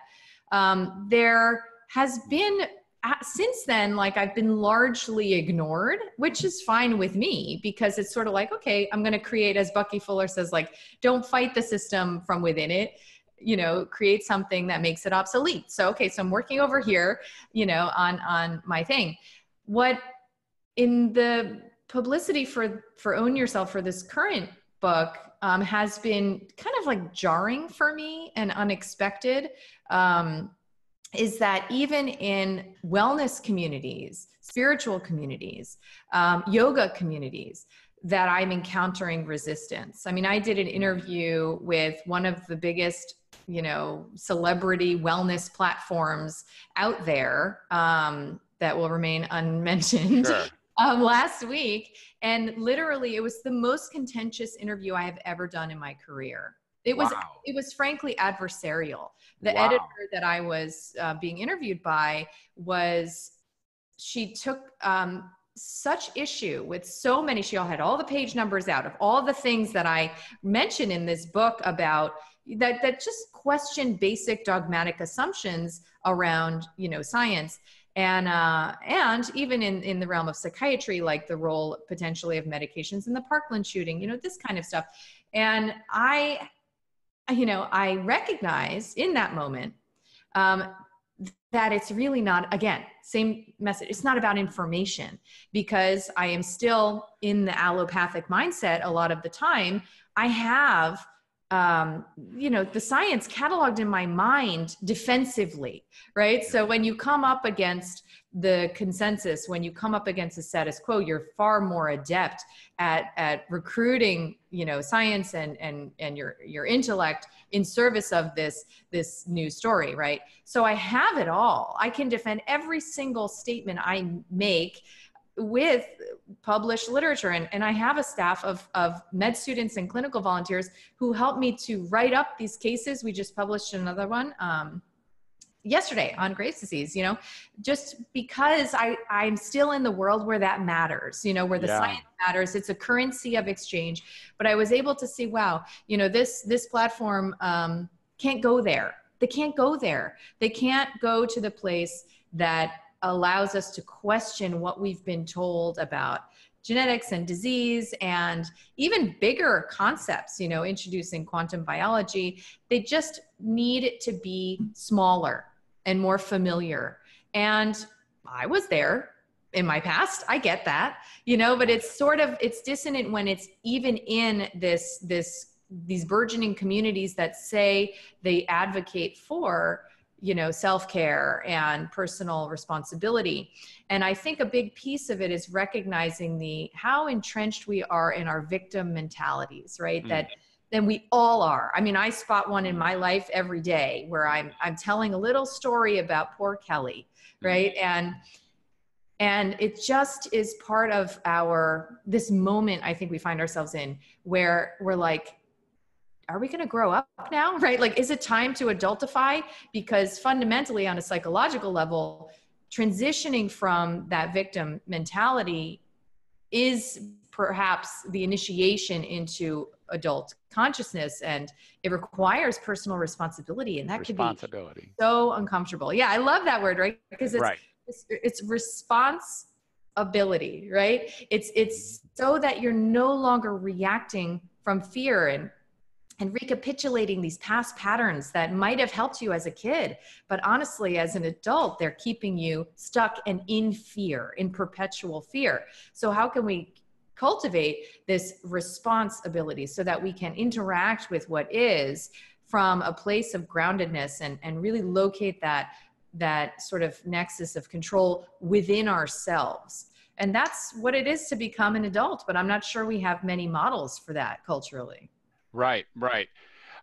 So again, a completely beautiful answer. My follow-up, it goes something like this. I also completely resonate with that experience, number one. So, and number two, it's just like jaw-dropping when I bring this to who I know to be advanced thinkers who are on the cutting edge of so many different things and ready to take on what it is to be an evolved human, or what it is to be free and capable and functional and making a difference, like a transformation in the world around us, and grouping up as global citizens and hitting third world nations, and sustainability. And this is who they are. This is who they really are. I know them to be this. And then bringing this conversation into that land sometimes is just a massive slingshot out of it. And it's like, wow, this is really a deeply entrenched way of being that must work at some level. It must work because these people are pretty good, at least in my world, of undoing things that didn't work for them. And now they're taking on new ways of looking at things in different realms. But in this one, it's the carve out. It really hangs on. It really does. So people like, especially in the diet, I have found myself more recently calling myself non-diagnosing rather than non-diagnosing and non-medicating. And I find this, it's like I no longer diagnose. So I don't just put down my prescription pad. Now I've also put down any kind of diagnoses. Awesome. I love that. Right? It has a lot of implications. It has a lot, and it's way easier. It's way easier. Then I don't have to be anti-pharmacological either, because it isn't really about that. What's there to treat if there's no diagnosis? No problem. And there's no stigma either, by the way, because there's nothing to be stigmatized. It's all great. You are who you are. And people seem to like it conceptually, completely amused by it. Like but people in practice, but in practice with their family or themselves, there's a massive pushback still. That's the bait and switch I've observed around this system, because there is something very validating. Okay, so we are all walking around with this deep, dark belief, I think based on, childhood experiences, that something's wrong with us. Yeah, right. Right? Like we're all hiding that secret belief, like something wrong with me in the world of us, you mean? Exactly. Yes? Exactly. Okay, yeah, I got that. And I hope that I can keep the mask up so that nobody ever finds out, right? Like I hope I can curate my traits or be self-deprecating in an artful enough way or whatever, so that nobody sees just how broken and damaged and even sick I am. Yes. Right. And so when you sit in that chair and you get that diagnosis from your priest or priestess physician, it's something of like an anointment, huh? And it's validating, right? Because they're saying, yes, you're right. Something is wrong with you. And not only that, it's always been wrong with you and it always will be. So the best you can do is to manage it. And so there is a moment where you feel seen, right? But what happens is when you habituate around that dynamic, not only are you obviously dependent, literally and figuratively, on this clinician, you become dependent on their transitional object, on that medication, literally, chemically, and otherwise. Yes. But what happens is that you identify in that, again, childlike posture of authority outside yourself. Mm-hmm. So that's kind of the bait and switch of it, is that there is no way for you to both assert your self-authority, agency, and to actualize an adult and remain a patient. They're incompatible, which is why you're trying to liberate people from even the labels, right? And you're saying, I'm not going to participate in that. But there's some part of them that feels like, well, then how do I know what's wrong with me? I know something's wrong with me. Exactly. And the truth is, like, how do we begin to I guess, relume a sense that there's meaning in what we understand to be our undesirable parts, the weird things that our body does, the ways that we respond that are embarrassing to us, our anger, our shame, our rage, like our sadness. Like, how do we begin to turn towards our particular brand of that, our particular signature around that, and finally make peace with it? It's the most difficult work, and very few people are doing it. But the people who I think get captured by the system, psychiatry, who get captured are exquisitely sensitive individuals. And in my opinion, are some of the most powerful and important at this moment in time, that their particular impact as visionaries, as healers, as artists, as creatives has never been more needed, right? To begin to fully dismantle this system that has run its course, that is predicated on straight lines, ones and zeros, and, bad and good.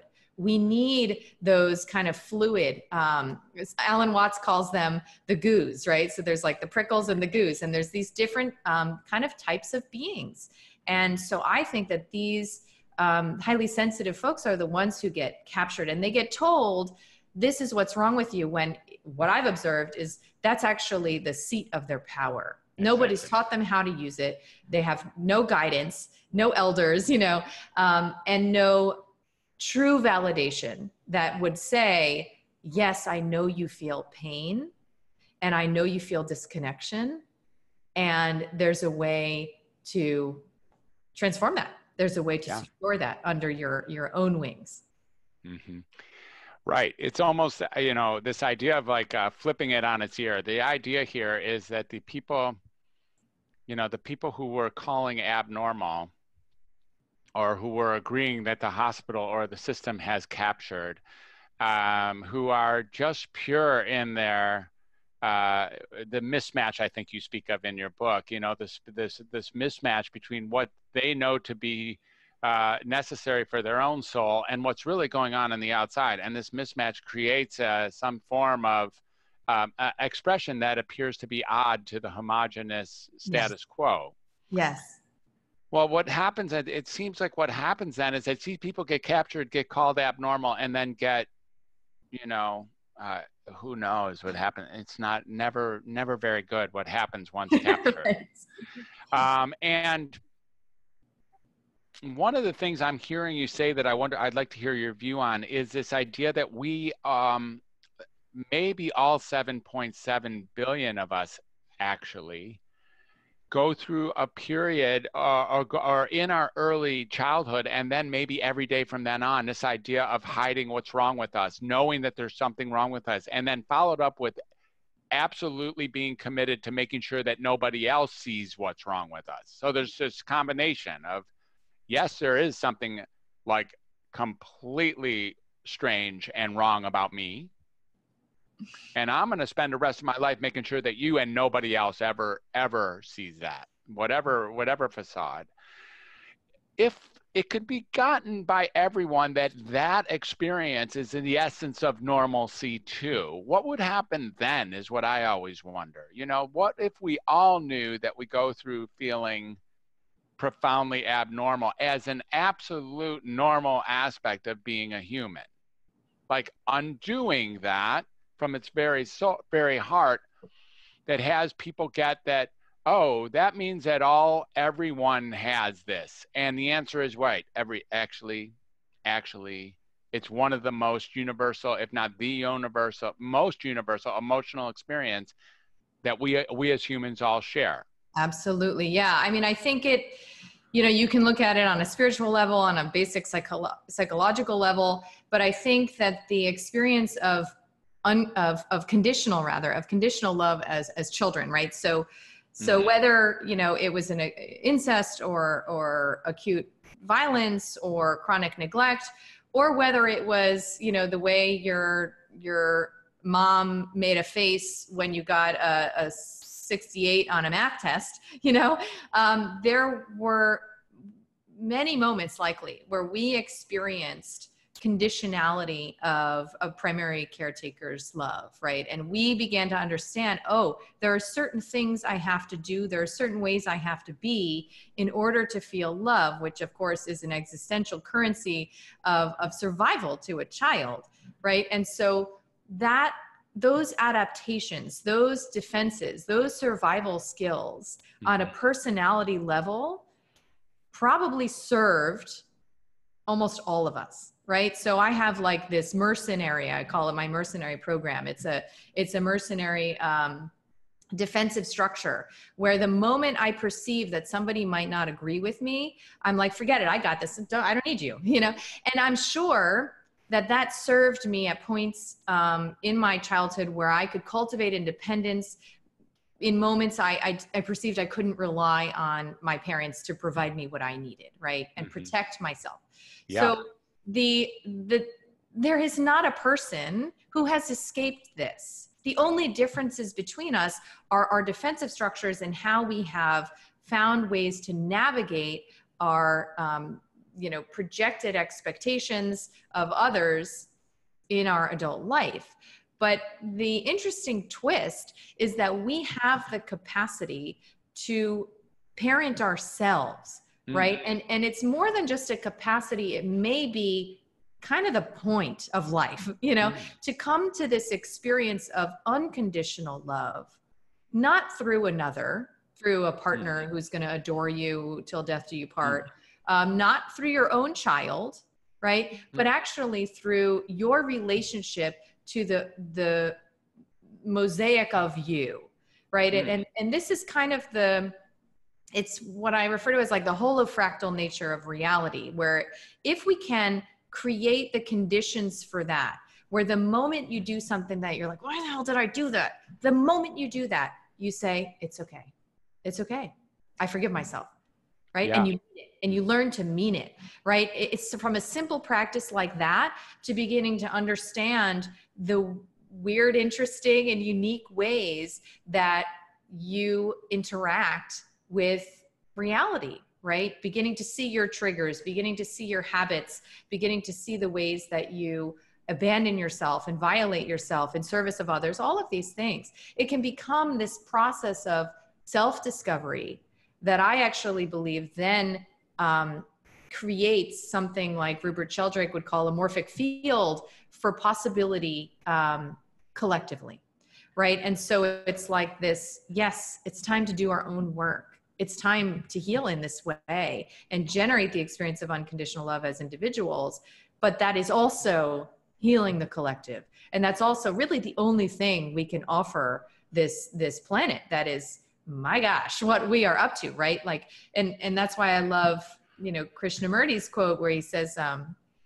it's no sign of health to be well adapted to a profoundly sick society, because we are on, you know, this planet is on her deathbed, and how are we going to respond? You know, I have a friend, philosopher Charles Eisenstein, who says the only thing that convinces an ailing relative to stay instead of exit is love, right? So how do we really show that? But we can only show it to the planet, to others, to the capacity that we can feel it for ourselves. And that's why, you know, whenever we feel sensitive to the judgment of others, odds are it's a metric of how much of that our own self-judgment is still active. And so, you know, finding a path to healing that, I think, begins with an unmedicated consciousness and begins with, you know, kind of turning towards oneself in a way that says, whatever you're feeling, whatever you're doing, it's got to mean something, and I'm going to figure it out, right? Meaning to yourself. Right. Yeah. Beautiful. I really, really astonishing. I wonder if there's also just a space for this, what I like to call the second derivative of what you're talking about, which is to get also that when I'm judging myself, even that's okay. It's like being Totally. you know, yes. It's a being meta, careful to get the next level as well. Yes. And then being able to embrace that. Exactly. I love that you brought that up, because what can happen is, especially in the like holistic health world of nutrition and lifestyle practices and all these things that we can be doing to make ourselves better and healthier, it's really, really critical. I call it kind of discipline without judgment. It's really critical to both exercise your choice, recognize and acknowledge, you know, the power of your will and commitment, and then simultaneously do it without an agenda, right? Because what can happen is, as we're healing, we can sort of see it as some linear progression towards godliness or something, right? And what happens is then you're judging your past and previous iterations. And then of course, anyone who reminds you of your own past self, you're going to judge, right? So for me, that would be like really stark, right? So I judge my previous prescribing psychiatrist self. And then naturally, anytime I meet a psychiatrist or clinician who believes what I did, I'm going to judge them too. And that serves no one, right? And it traps me in a world of not only direct judgment, but as you're describing, meta judgment of my judgment, because now I'm aware of the toxicity of judgment. So it's this recursive effort to allow everyone to be who they are and recognize that my only responsibility is to find okayness with what I am, and to learn to actually find meaning in it. You know, I like to say that suffering ends where meaning begins. It really is true. If you can frame your process of whether it's, you know, terminal cancer or, you know, a diagnosis of OCD, you know, if you can frame that with a different narrative that is more kind of peace oriented, you know, towards your own experience, then you'll find that your nervous system, literally on a physiologic level, stays in regeneration, doesn't flee into fight, flight, freeze, and that you have this capacity to cultivate that watching eye, that meta consciousness that allows you to interact with what is from a place of, you know, dispassion, from a place of neutrality, from a place of okayness. There's always that little voice that's saying, wow, gosh, what's happening now? This is interesting.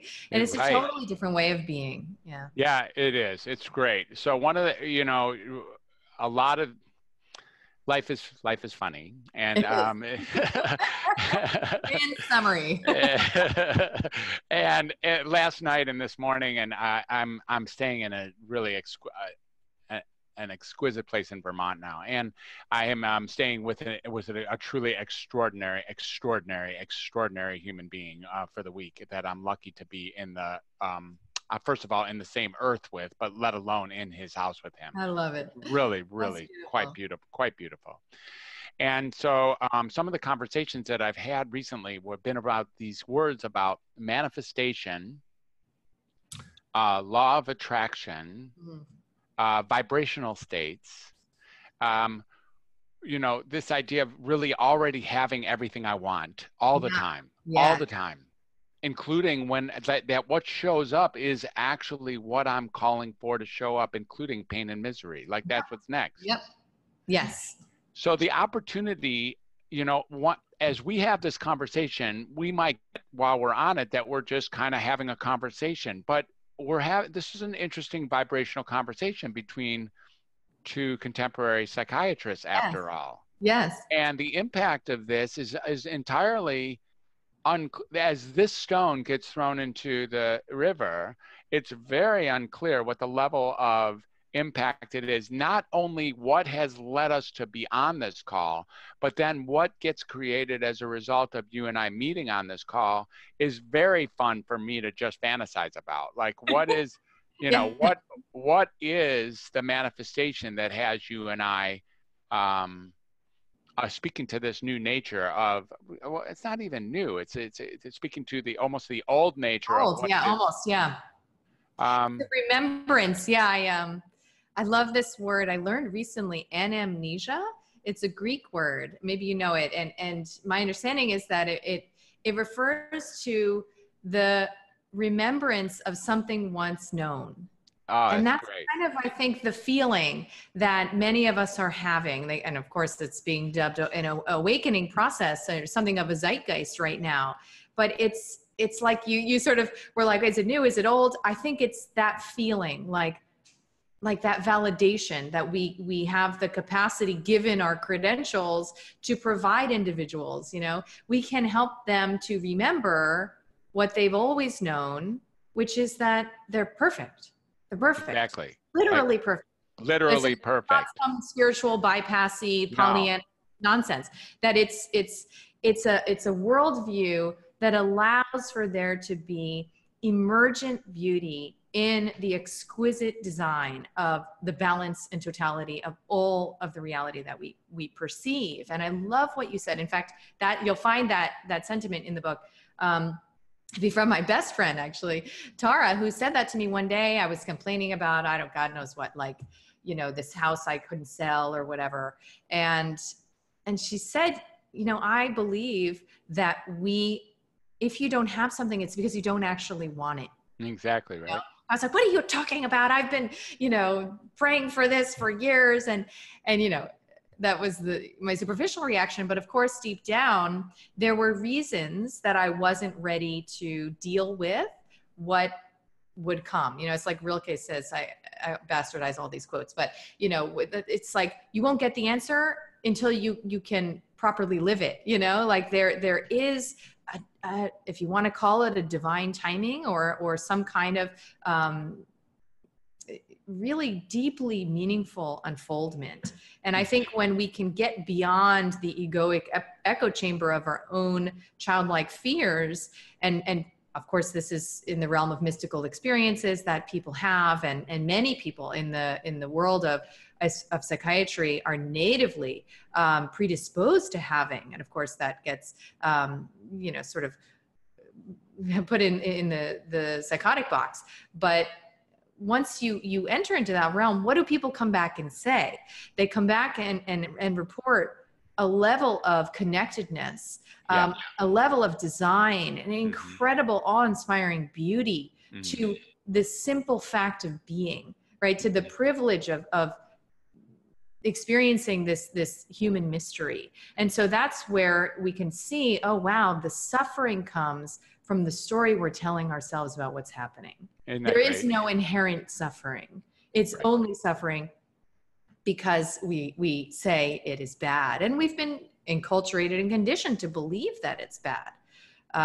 But that's really, what folks who are taking control of their health experiences and reclaiming themselves from psychiatry, that's the work they're doing. They are showing us a different type of reality, a different way of relating to struggle and uniqueness, even, to their particular signature. And it's so important right now.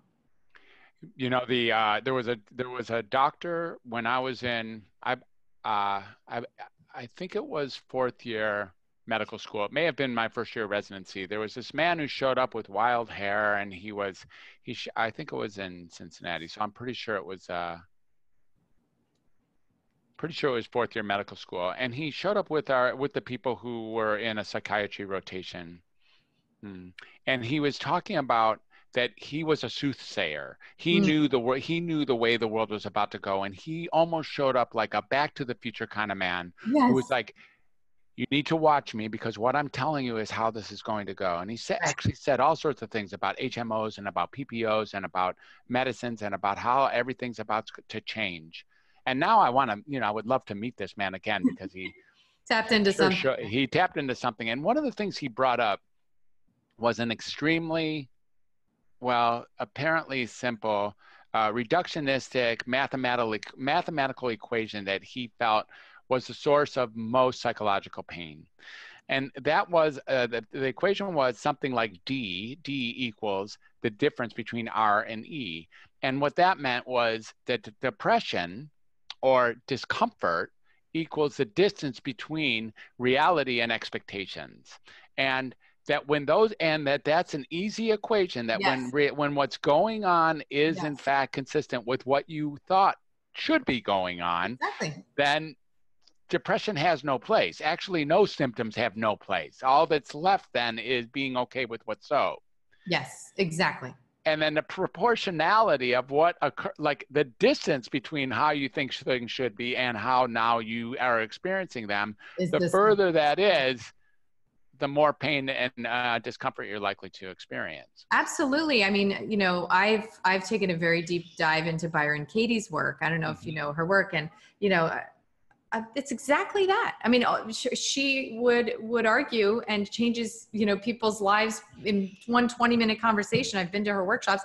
All she does is help people to make peace with reality, right? And to stop thinking it should be different. And she'll say, how it shouldn't be different? Like if I'm all disgruntled that my partner's not doing the dishes, right?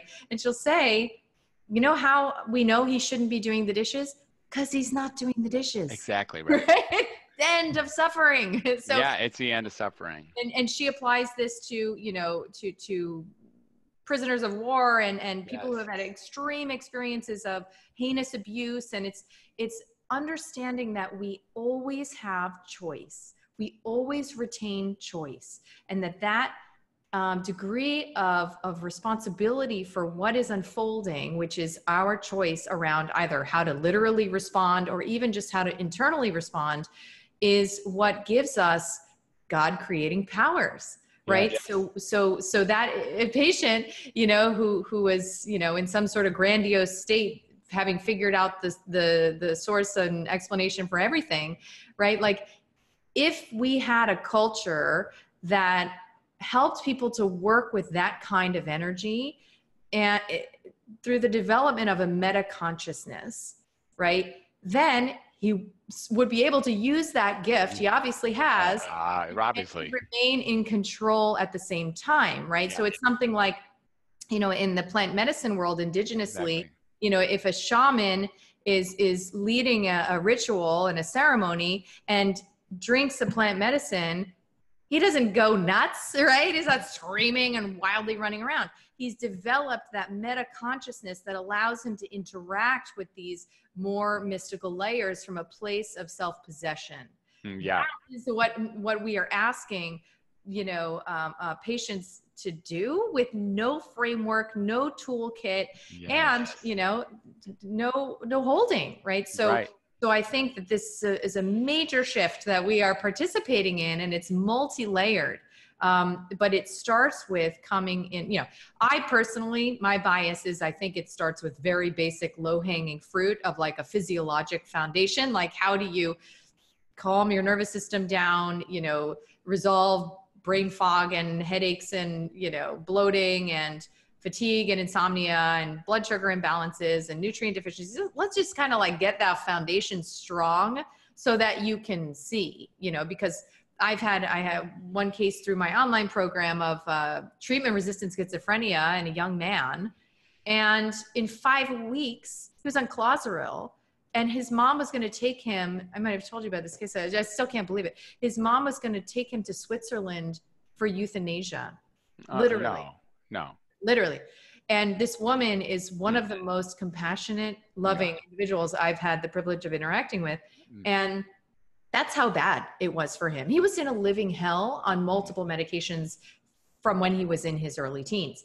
And in 5 weeks of dietary change, he is now, I think he's almost completed his final medication taper. He volunteers, he stopped smoking, you know, he's in the world in a way that he never imagined was possible, right? So to my mind, you know, when it's that dramatic, we might be just dealing with something that there are probably 200 plus medical references on, which is the role of you know, gliadin or wheat containing proteins in brain inflammation, right? So it might not be some spiritual walkabout you have to go on, but let's sort of like first chop wood, carry water, and make sure that you know how to ease your system before we understand what your particular journey is meant to be. But there's some reason that it's expressing in you in this way, and how can you turn toward it and begin that investigative process? Just awesome. Awesome, Kelly. Really, really great. So I know you're running up against it a little bit in time, and I have a couple more questions that I want to ask you. What the obvious one is, like, what's next for you? Like, where are we going? And can I come along? And so funny. Yeah. I mean, so it's interesting, and I know that you agree already, and can relate. But, you know, I've found that we're kind of at the end of an era, and that era is sort of like the master guru, the doctor patient, the external authority. And that doesn't mean that we have to go it alone. That there's this kind of paradox, like, yes, there's work you have to do, but you can do it with like minds. And so I saw the power of community when I had, you know, I have this 30-day protocol, very basic. I worked with, in my practice, one-on-one with patients, this same protocol. And then I took the same exact protocol and put it online, except the only difference was that there is a community, Facebook community, right? And so the outcomes that we continue to get from Vital Mind Reset, the online version of my private practice, literally make it look like I'm doing something wrong in my private practice, right? So it's like a real ego blow, because it's like the more contact somebody has with me, the slower the outcomes, the more limited they are relative to this online space where there's really no direct contact with me. Awesome. And there's the community. So that was very sobering to me. And, you know, the program is for serious, you know, sort of recovery processes, right? So it's not for everybody. So we created kind of a baby steps version. So again, if that's the yang, then the yin is this month-to-month membership, low-cost membership we created called Vital Life Project. That's for people who just kind of want to dip a toe in, or maybe they're not ready for whatever is on the other side of the tidal wave of their transformational portal through this month, right? And maybe they just want to sort of like slowly dip a toe in. And I found, you know, we're a couple of months into this, and this is meant to be the companion community to this book. That, wow, again, Kelly learns a lesson. It doesn't need to be this deep dive, hardcore, like go big or go home, which is kind of my personality, right? That in fact, we're having dramatic, you know, feedback of people sort of finally feeling like they're in this safe place, finally seeing, you know, the ways in which they were struggling to fix themselves, now kind of understanding that they just have to learn what their basic needs are and respond to those with loving attention, right? From this membership where we just do one little lifestyle hack challenge, you know, like go to bed at 9 p.m. a week per month. That's all we're doing. But it's a community of people who fundamentally believe in this mission. And so I think that, I don't know, I almost envision it. It's like we're slowly recognizing that we're all part of one big organism, right? And that every man or woman for herself, you know, or aligning with our team and fighting the rest, like that's not serving us, right? It's like the cancer model of the meta-organistic, organismic biology. And so it's like, okay, so we're recognizing we're different cell lines and different tissue types. And how can we find our type, right? Like our resonant, you know, our resonant frequencies. Like how can we come together and say, oh, you're a liver cell too, me too. Awesome. And that doesn't mean that the heart cells are wrong. It just means they're another organ and good that they stay there, right? So I kind of see that happening. And, you know, and I feel that there is a growing energy for this mission, while there is also tremendous resistance. And that's the nature of it. It's the nature of it. So how can someone get more other than picking up this book? And tell us a little bit about the book, just so people will know that what you just wrote. And you know, it seems like it's your opus, anyways, for now. And so yeah, hopefully it's a mic drop for a while, because talk about a spiritual process. Writing a book is can bring your ego to its knees for sure.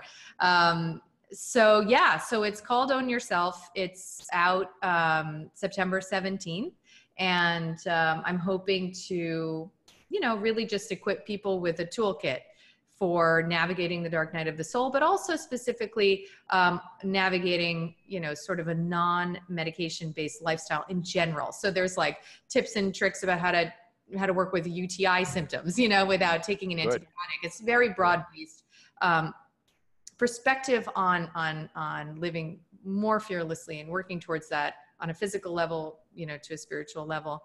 And yeah, so that's available. And then the rest of my offerings are on kellybroganmd.com.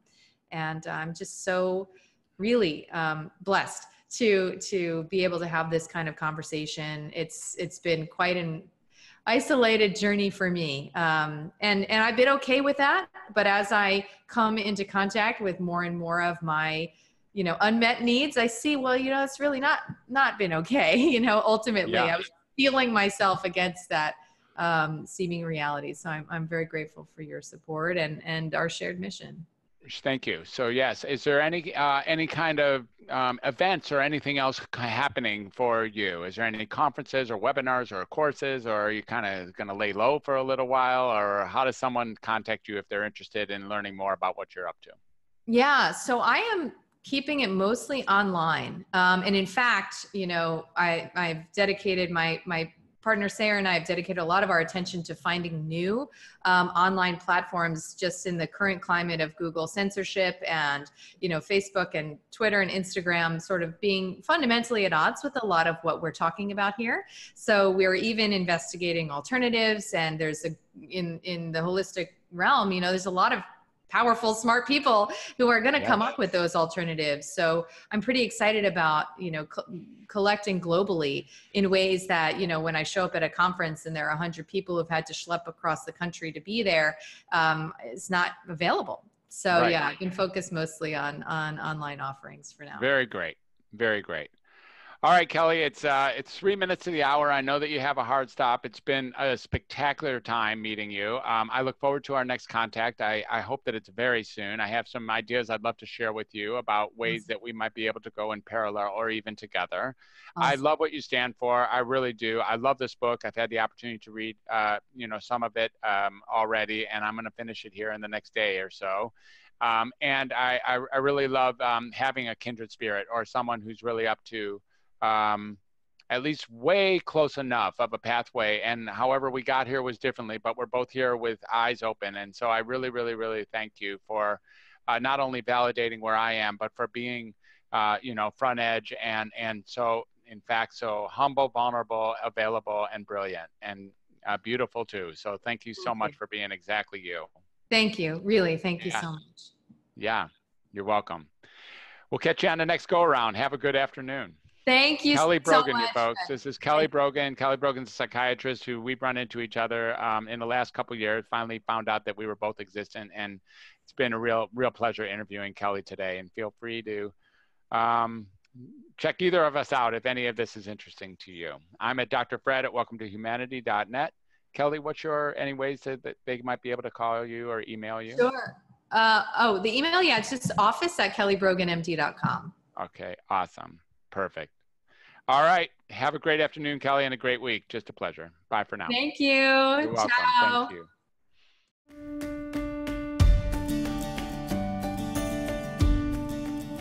Authenticity is contagious, meaning that when you're authentic, you open up the space for the person you're with to be authentic with you. People sense authenticity. They really can feel it, and it opens up the space for them to open their heart in your presence. Not to mention, authenticity is actually more prized than agreement.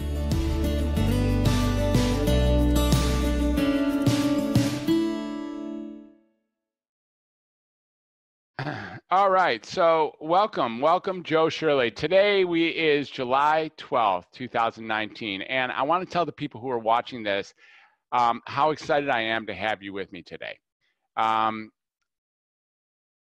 Primarily, the goal of this interview is that I'm looking for spectacular people who are up to spectacular things in the world of treating or dealing with this notion of mental illness, or this notion of being mentally uncomfortable, or having a mental diagnosis, emotional diagnosis. And I want to introduce you today as someone who I recently met only really a few weeks ago up in Seattle, Washington, on my way back and forth to Victoria. And we had several beautiful conversations, and I got to learn a little bit of what you're up to in this world and how you got here. So I thought that the world should know a little bit about who you are and why not only I find you interesting, but why you're on the cutting edge of bringing a form of healing to the world that otherwise wouldn't be seen if we stayed on Main Street. So welcome to the interview, Joe. It's really great to have you. Thank you. Thank you so much. Yes. Yeah. So tell us a little bit about who you are, how you got to be who you are, where you've been, and what put you in the place, and what do you do for a living? So I started out in Pennsylvania, working class. My father's a cop, and I had a chance to go to Ivy League school, was planning to do med school and all that kind of stuff. And somewhere along the way, actually in Edinburgh, Scotland, it happened. I had my first sort of manic phases. And for me, they were spiritual experiences. They were sort of a deep connected to everything kind of knowing. But I had no way of knowing what to do with that. And the conflict between having that and having no place to put it sent me into pretty strong depression the following year. And that set up this continuing cycle of being super excited about having something really incredible to offer the world, and the challenge of there's no place to put it. So, well put. Very beautiful. I got that. Yeah. So it was about 7 years later that after, a roller coaster ride of probably 36 jobs, a marriage and divorce, a bunch of other relationships, it was clear, you know, that my life was kind of a mess. I considered myself just simply a creative genius, and, you know, beyond the constraints of the world. But a friend of mine had a psychiatrist that she said, you know, maybe you ought to go see this guy. I read a book on manic depression. I was like, oh my God, this is me. I went, he said, yeah, this is you. Here, take this lithium. And to be honest, was that in the United States then? Was that here? That was in Philadelphia. Okay. So I only spent a year in Edinburgh.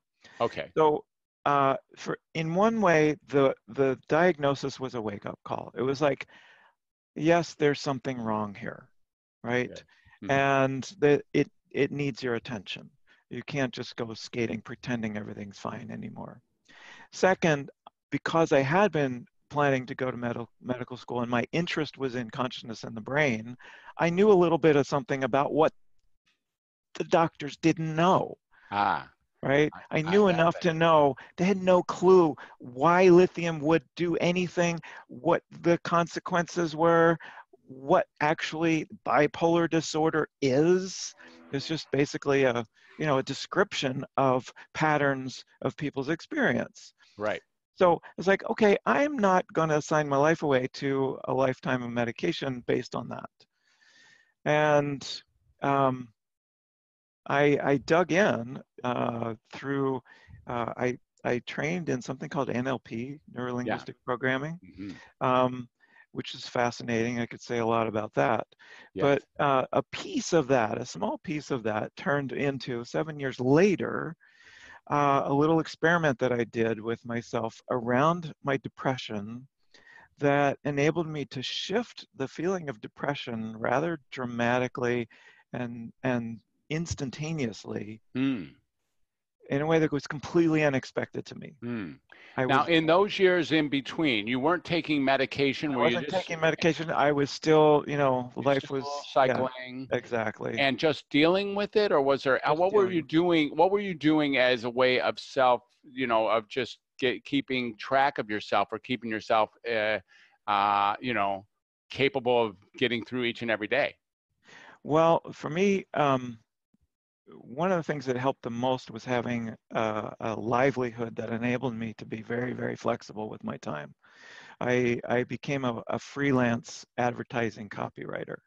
Okay. And so with the exception of the deadlines that I had to hit, I could work whenever I wanted. And I would do a job and bill for 20 hours. It would only take me 7 hours to do it, and I would cram it in at the very end. And then I had, these big chunks of time to just immerse myself in what was going on and try to figure out what was driving this. And my main attention was going into my history. And I had plenty of history to look at as the blame, stuff with my father in particular. But the work that I was doing, I did try therapy for a little while. I was doing a lot of the NLP stuff and self-hypnosis and journaling, and the stuff that I was doing, it felt like it was gradually clawing myself out of the cave, but it was very slow going. And during that time, were you doing some of the things that we now think are stabilizing? I'm sure you were eating well, exercising, finding yourself in nature, those kinds of things? Absolutely. Yes. Yeah. And what kind of affected, so when you were doing the more classical things, because I think in a moment here, we're going to hear what you really discovered for yourself. But when you were doing some of the therapies or some of the NLP or some of the, I suppose, were you doing maybe even some mindfulness, some meditation, and some creativity? Are you saying that it was maybe getting better gradually, or maybe you were finding some hope to clawing yourself out of the hole? Yeah. Is that right? Yeah. Even before you discovered what it is you're about to tell us about. Yeah. For example, like one of my patterns, bipolar disorder is kind of a really simplification. I was a mess in lots of ways. So one of my patterns was getting drawn into relationships with married women who were married to what I perceived as jerks, people like my father. And I would get involved with them, and they would leave their husband for me, and then I would leave them eventually. Wow. Yeah, it was horrible. Wow. So when I turned 35, I said, okay, I'm taking a year. I am not so much as going on any kind of a date or anything with anybody. I'm just going to watch the impulse. And the impulse was there. It was strong. There was this one woman that was friends with. It was the classic shape of that, what would attract me. I said no constantly. It was a mindfulness sort of, I see this, I'm not acting on it. I'm going to just sit with it, be with it, pay attention to it, see if I can find out what's driving it. So, so stuff like that enabled me to sort of, mitigate the effects. So I'm hearing a little bit of pattern. Correct me if I'm wrong. So this idea is that the struggle was consistently accompanied by a intent or a wish or even a commitment to find out what's driving it. Like what's driving it became a really important question for you in all the areas that weren't working. Right, right. Yeah, around the time when I got diagnosed, around the time when I was staring at that lithium bottle every day before I threw it out, I had a sort of an inner intuition, a felt sense of it's almost like clockwork. There's something that is predictable about these cycles that has to do with my inner process. And if I can just get to that and redirect it, I could stop this thing. I see. Yeah, that makes sense. Yeah. All right. So we are 2 sets of 7 years later, and what comes next for you? So I'm in Montana, and that was a great getaway from Philadelphia. I sort of pulled a geographic. That was another strategy. Okay, everything's bad in Philadelphia. Maybe if I go out west, it'll get better. Right. Didn't work very well. Yeah, wherever you go. Then. It took me just like 2 weeks before I was involved with a married woman. Oh, really? Okay. Yeah. So that sort of thing. They have those in Montana as they well. They do, damn it. Yeah. And it had nothing to do with geography. It was me. Yeah. Yeah. So, yeah, that was an inescapable realization there.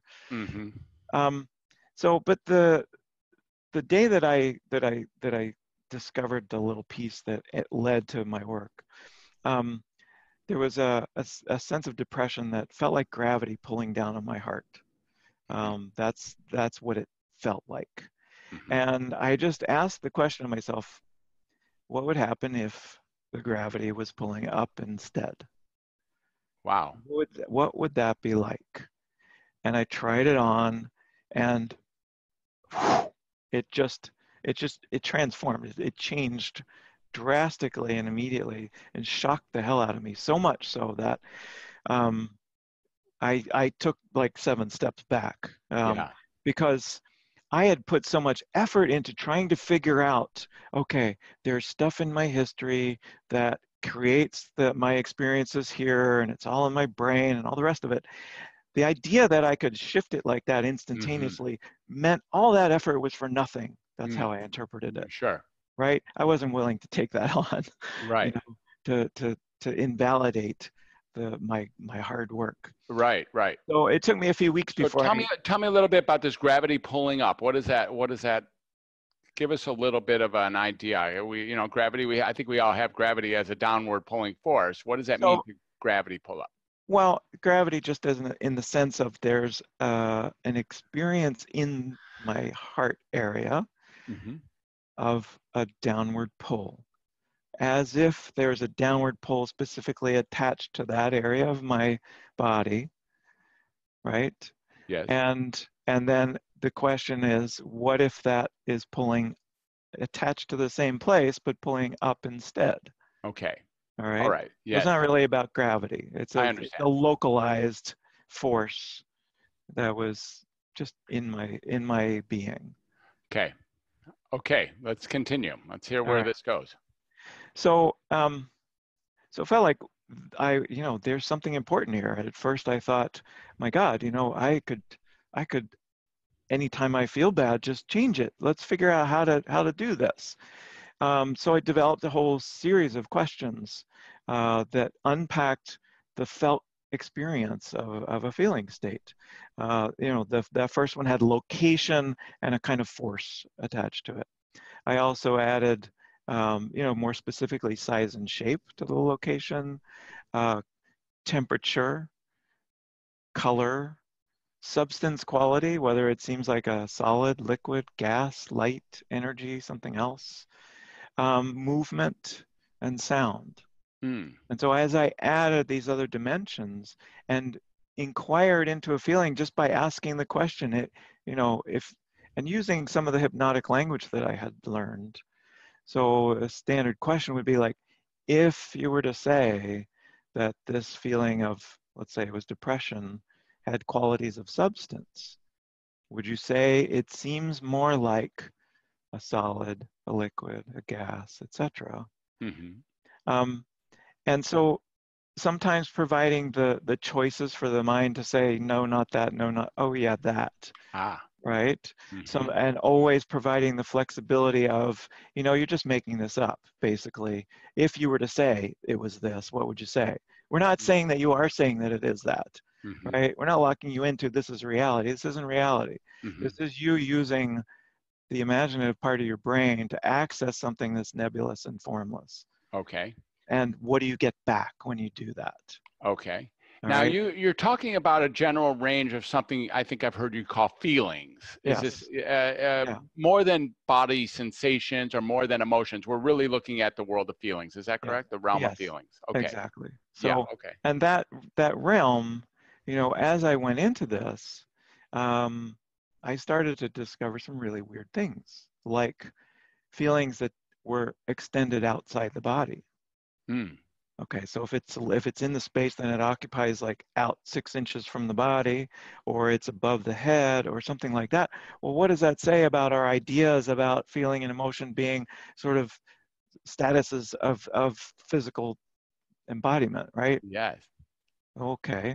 Yes. I also started to notice that, I would map, ask these questions about a feeling state, and I notice, oh, wait a second, this block here that's at the front of my chest, it's pushing against my chest. What's behind it? Oh my gosh, there's a little, a red fire, a flame behind it that's being shut down by this block. So I started to recognize that there are dynamic interrelationships between these different feeling entities. And with these questions, it's almost like feeling is something that, if you were to compare it to other parts of the body, let's say bones dissolved as soon as you died. How would you study bones? Well, if you didn't have an x-ray, it would be really tough, right? Right. People learned about bones from dead people. So what happens with feeling, we don't have a way of dissecting it. We don't have a way of examining it. Right. So what this gives you is that x-ray.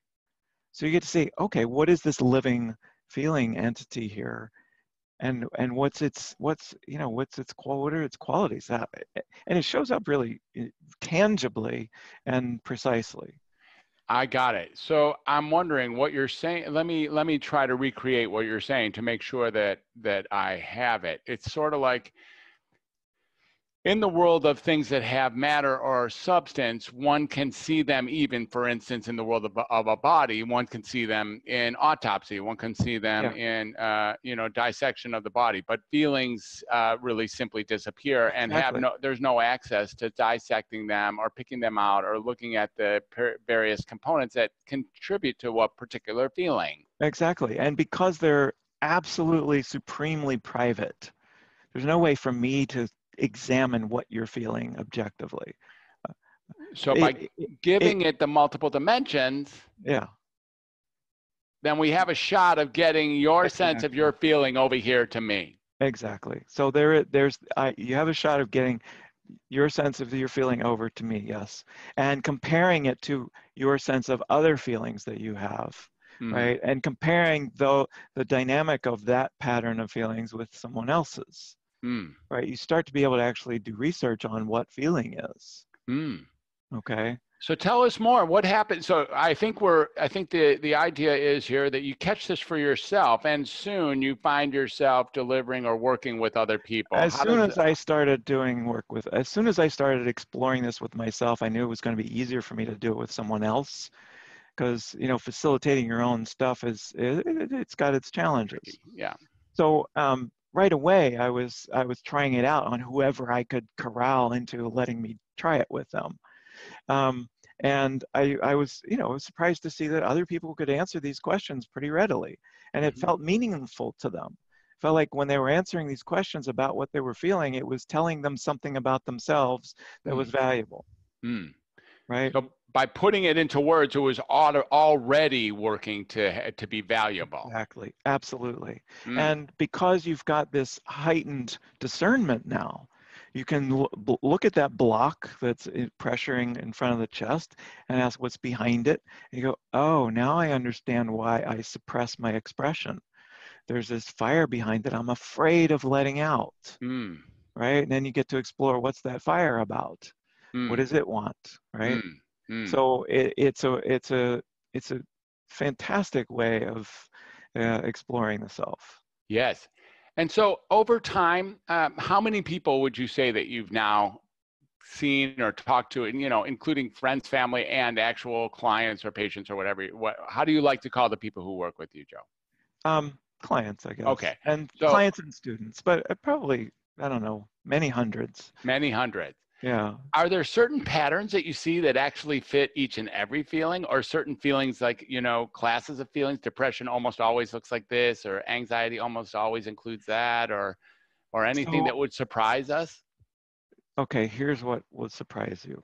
I mean, yes, there are certain structures that are common. For example, anxiety often takes the shape of some sort of a container with something in it that's not supposed to get out.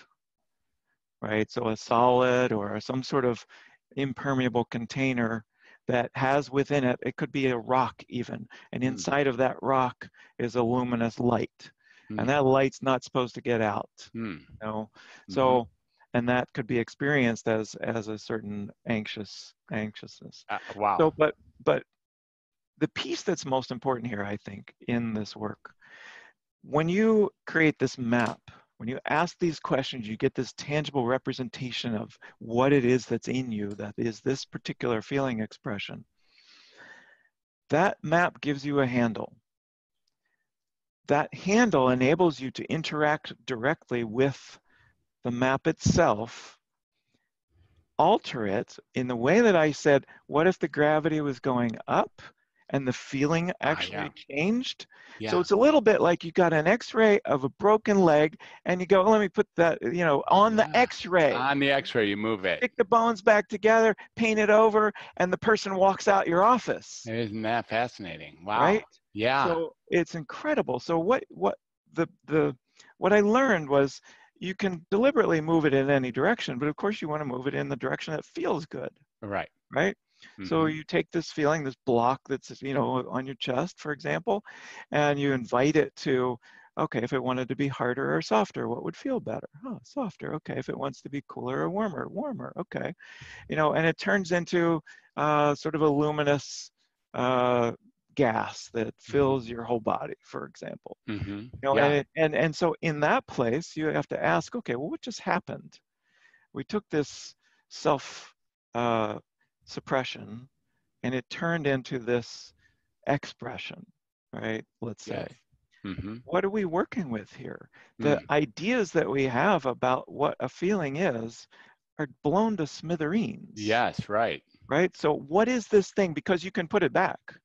You can take it from here, the block, turn it into this luminous full body gas, and you can put it back again. Yes. But that fire that's behind it, let's say that fire wants to become like, let's just say it's like a vertical, almost like a spine, made of this flexible but strong material that carries you forward. Let's just say that. Okay. Yeah. So you've got this flame, you've got that turns into this spine, you've got this self-suppression that turns into this expression. You can't take the self-suppression and turn it into the spine. Right. I see can't. that. I see. You can't, and you can't take the flame and turn it into the expression. Yes. Right?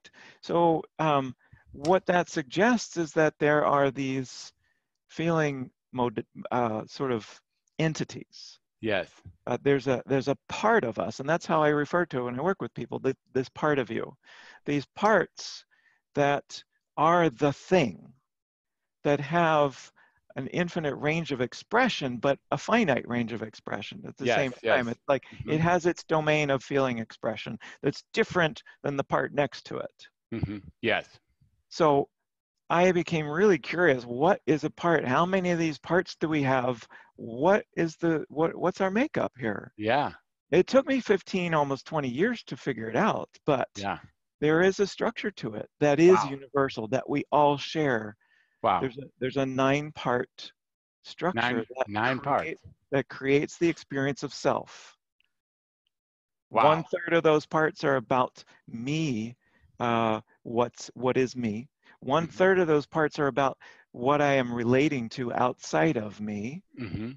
So there's the give and receive, there's the relationship, and the 1/3 of the parts that are about the context that holds the relationship and supports it. Wow. So inside, outside context is built into us, 1/3 of us in each of those domains. Wow. Which is just mind-blowing. It is mind-blowing. And so I imagine you have this now sort of categorized or mapped out, or maybe even written or deliverable, or where are you along those lines as far as having this be something we can use? So it's been really challenging for me to sort of write the book along the way, because my understanding has continued to evolve. It's sort of plateauing now. I'm ready to write the book. Right now my website is thefeelingmind.com, and on there I'm starting to pour out as much as I can of what I've learned and make it as available to people as possible. Yeah, so if someone wanted to get a hold of you, if someone wanted to learn a little bit more of you, thefeelingmind.com would be where to go. Is that correct? That's exactly right. Yep. Okay, beautiful. Yeah. Awesome. Wow. So, so what's your vision of where this goes 5 years from now, 10 years from now, for you, for this construct, for this discovery, this 9-part discovery, for maybe teaching others or mentoring others? Well, how do you see this going, Joe? My vision is that the feeling mind becomes a thing that's recognized by everyone as supremely important. Yes. That our culture suppresses feeling in favor of rational, logical, analytical thought. Right. And the consequences are appalling to not just individuals, but to the planet as a whole. And so we absolutely need to take on this awareness of ourselves, to rewrite our understanding of human nature, to recognize that there are no bad people, for example. Exactly. Everyone, no matter how ugly or evil or dark the state is that I map in someone or myself, it always wants to be an expression of fullness and wholeness. Yes, exactly. So well, go ahead. Yeah, please. yeah. That's the ultimate vision. So how long that takes, it might be beyond my lifetime, but that's fine, right? That's what I'm working towards. Yeah, you point the ship in the direction, you get what you get during this lifetime, and that's beautiful. And that's aligned a lot with what I'm up to, which is basically how we began our robust discussion back when we started just a few weeks ago. Yes, exactly. Super terrific. Well, thank you very much. Is there anything else you want to add before we close this session? I want to have you back. And we'll do some more interviews. But is there anything today that you want to either say to me or to other folks who might be watching this down the road? Thank you for what you're doing. I mean, it took guts to step out of the norms of your profession and say, you know what, this is not okay. And I just have immense respect for you for doing that. Thank you. I got that. Yeah, beautiful. Thank you. Yeah. That's it. I feel complete. All right. I feel complete too. What a great interview. I'll talk to you soon. And this will be, we'll put this up on Facebook and maybe other spaces as well. But let's let's say goodbye for now. It's Friday. It's I don't know what it's like in Seattle, but it's one gorgeous day down here in Los Angeles, and an opportunity to really walk into the weekend tall, like maybe we're actually up to something in this crazy world. So Thank you for being here together. Yeah, thank you, Fred. All right, take care, Joe. Good to see you. Bye for now.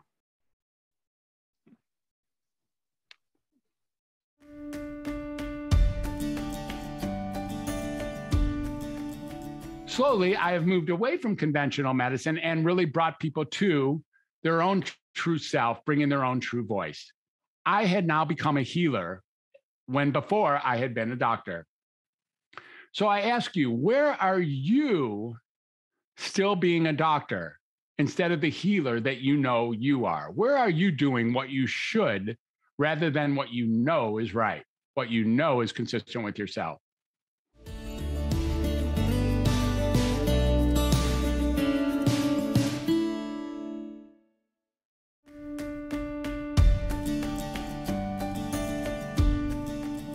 You need to have conversations with others in order to make a difference.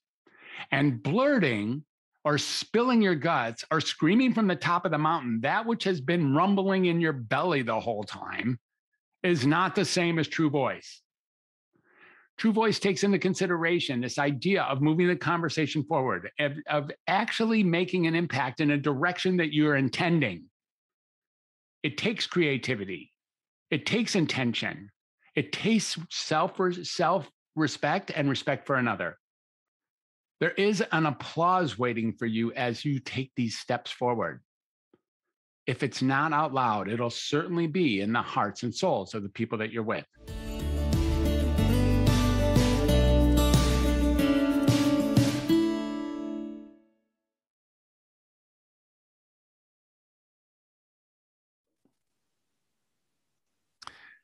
Well, today what we have here is an opportunity to actually have a conversation with somebody I met by being a podcast guest for her, and then she came on and became part of this TVP process, the TVP maiden voyage process, TVP1, the True Voice Podcasting. And Carissa Sims has been a major superstar inside of that process of helping us take a number of people, the people you're meeting today, from zero to podcasting. And so these are people who have found their true voice, at least got more access to their true voice in the last few weeks, and then are delivering it effectively into the world. And Chris has been at the forefront of that for the course, and even before she met me. And Chris, it's just a pleasure to have you here. Thank you for being with me. Thank you for being with us, for being just a mentor, and then being a superstar with respect to being able to spotlight your own goods, your own self for the summit. It's just wonderful to know you and to have you here with us. Oh, thank you so much, Fred. And you know how we first got introduced? Mark Victor Hansen gave me your name and email. And I was like, oh, he sounds interesting. I went to your website and your perspective on mental health just blew me away. And then when we had the interview, I was like, oh my gosh, you are just incredible. And your philosophy towards helping others is just groundbreaking. And then you said you were doing this podcasting mastermind. And I was like, well, I already have a podcast, but there's something in my heart that said, go with him. Just do it. And so I just followed that. I didn't really follow like where I was at or what help I needed, but I actually did need the help that your mastermind provided, the TVP. Awesome. That is really great. And I'm really glad you came along, and here we are at the summit already. And it's it's possible that as I'm speaking to Carissa, she's actually physically not only outside of the country, but in flippin' Egypt. And so I'm quite the adventurer. So that's what we're dealing with here. It's possible that you're catching a recording of her. So I'm going to ask Carissa, I'm going to ask you a few questions about what has been the experience through the True Voice Podcasting mastermind through the last several months. And where are you? Where are you? What are you left with? And then where are you going? And you can answer that in any order that you choose. Yeah. So I would say in the beginning of the True Voice Podcasting Mastermind, I felt like I had it all going on. I was organized and everything, but the mastermind felt like chaos to me. And like, oh my gosh, I don't know what's going on. I don't know why I'm here.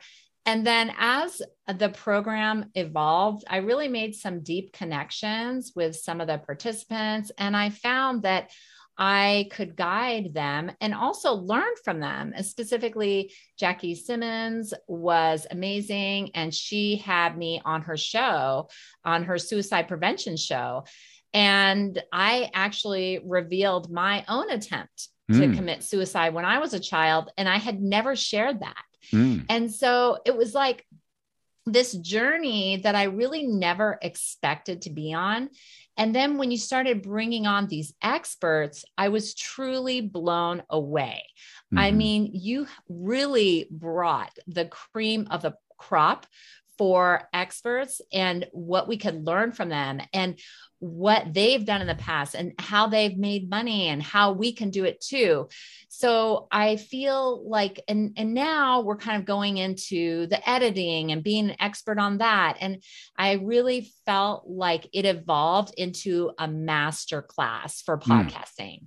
It felt like, oh, maybe I don't need to be here. This is easy. I've been here, to like, yes, there is so much more for you to learn. And I was truly blown away by the content of the mastermind. Awesome. Well, that's fabulous. Thank you for that. Thank you for recognizing even the chaos in the beginning. You know, the chaos in the beginning was, you know, sometimes you got to shake it up in order to get to the other side of wherever you're going. And, you know, chaos is a natural occurrence of breaking new ground.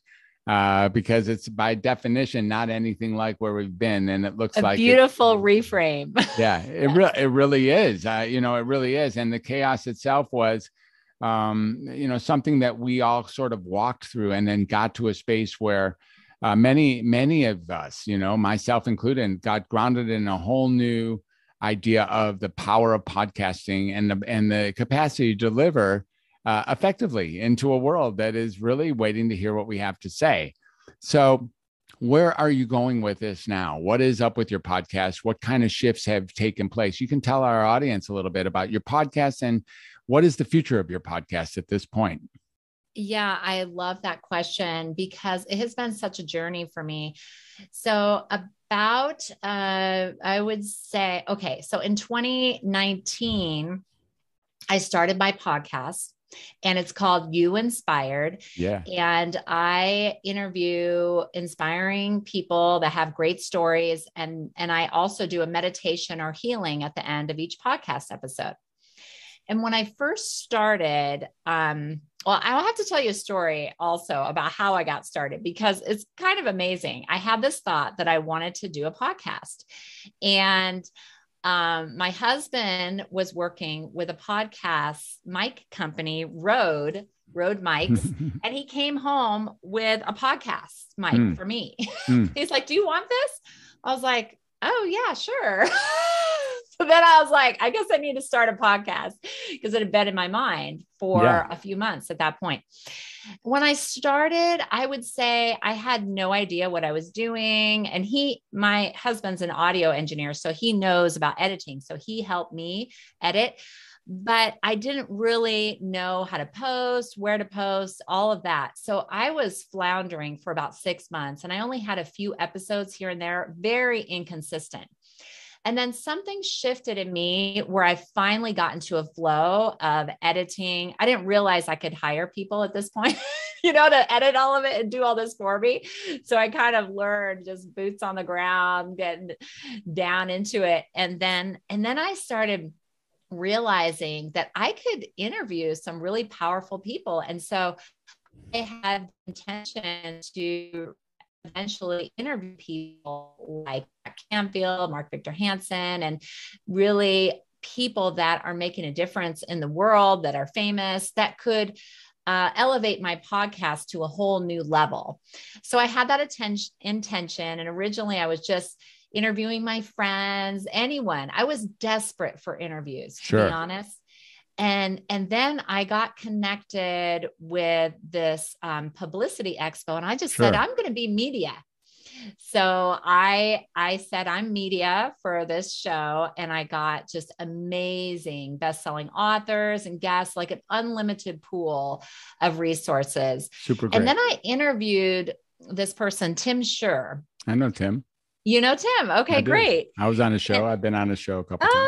He's amazing. Yeah. Magician. And he's like, I really like your interview style. I'm going to connect you with people I know. And that's when I started interviewing famous people like Mark Victor Hansen and you. And it was really amazing how just one person can shift your whole destiny and what you're doing. And then I have to say, I'm still like excited. I love You Inspired. And during the TVP Mastermind, I had an idea in integrating business and spirituality, because I'm a spiritual healer. I teach meditation and I work with corporations, but I thought of this idea, Zen success. Love it. Thank you. Move from force to flow. So that is going to be my new podcast that I'm going to be launching. And I'm so excited. That's so great. And so thanks for sharing that with us. And we can't wait to be there with you. If you have something to say about people who are thinking about starting a podcast, or people who are thinking about, like, they haven't been there yet, but they like listening, or they maybe even a little clueless about what podcast, the power of podcast. What would you say to somebody who's like ready, willing, and able to start a podcast, but doesn't have a clue how to take those first steps? Well, I would say, first of all, if you're serious about this, find a mentor, find someone who's done it before, or sign up for Fred's class, TVP Mastermind, that has everything that you need all in one space. So I would say the first step in setting everything up is the most challenging. So if you can get some guidance on that, and then recording and editing and posting, and maybe you can outsource that, then all you need to do is book your guests. And they even have producers that are willing to do that. If you have the budget, then you can hire someone to book guests for you. Right. I have a friend that has their own podcast, and they book guests for the podcast. So it's really great.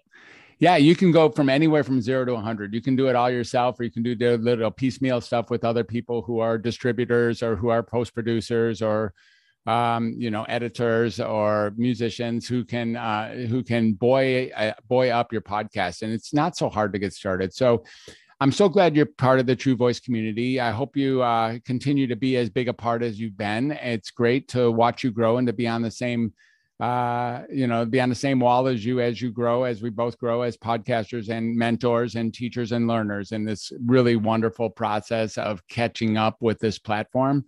Thank you for being part of TVP. Thank you for being part of the summit. Thank you for, making it your business to pre-record before you leave the country. And I've just loved working with you. So thank you so much, Carissa. Woohoo! And I would just say, go do it. Be a podcaster. That's Live your best life. Thank you.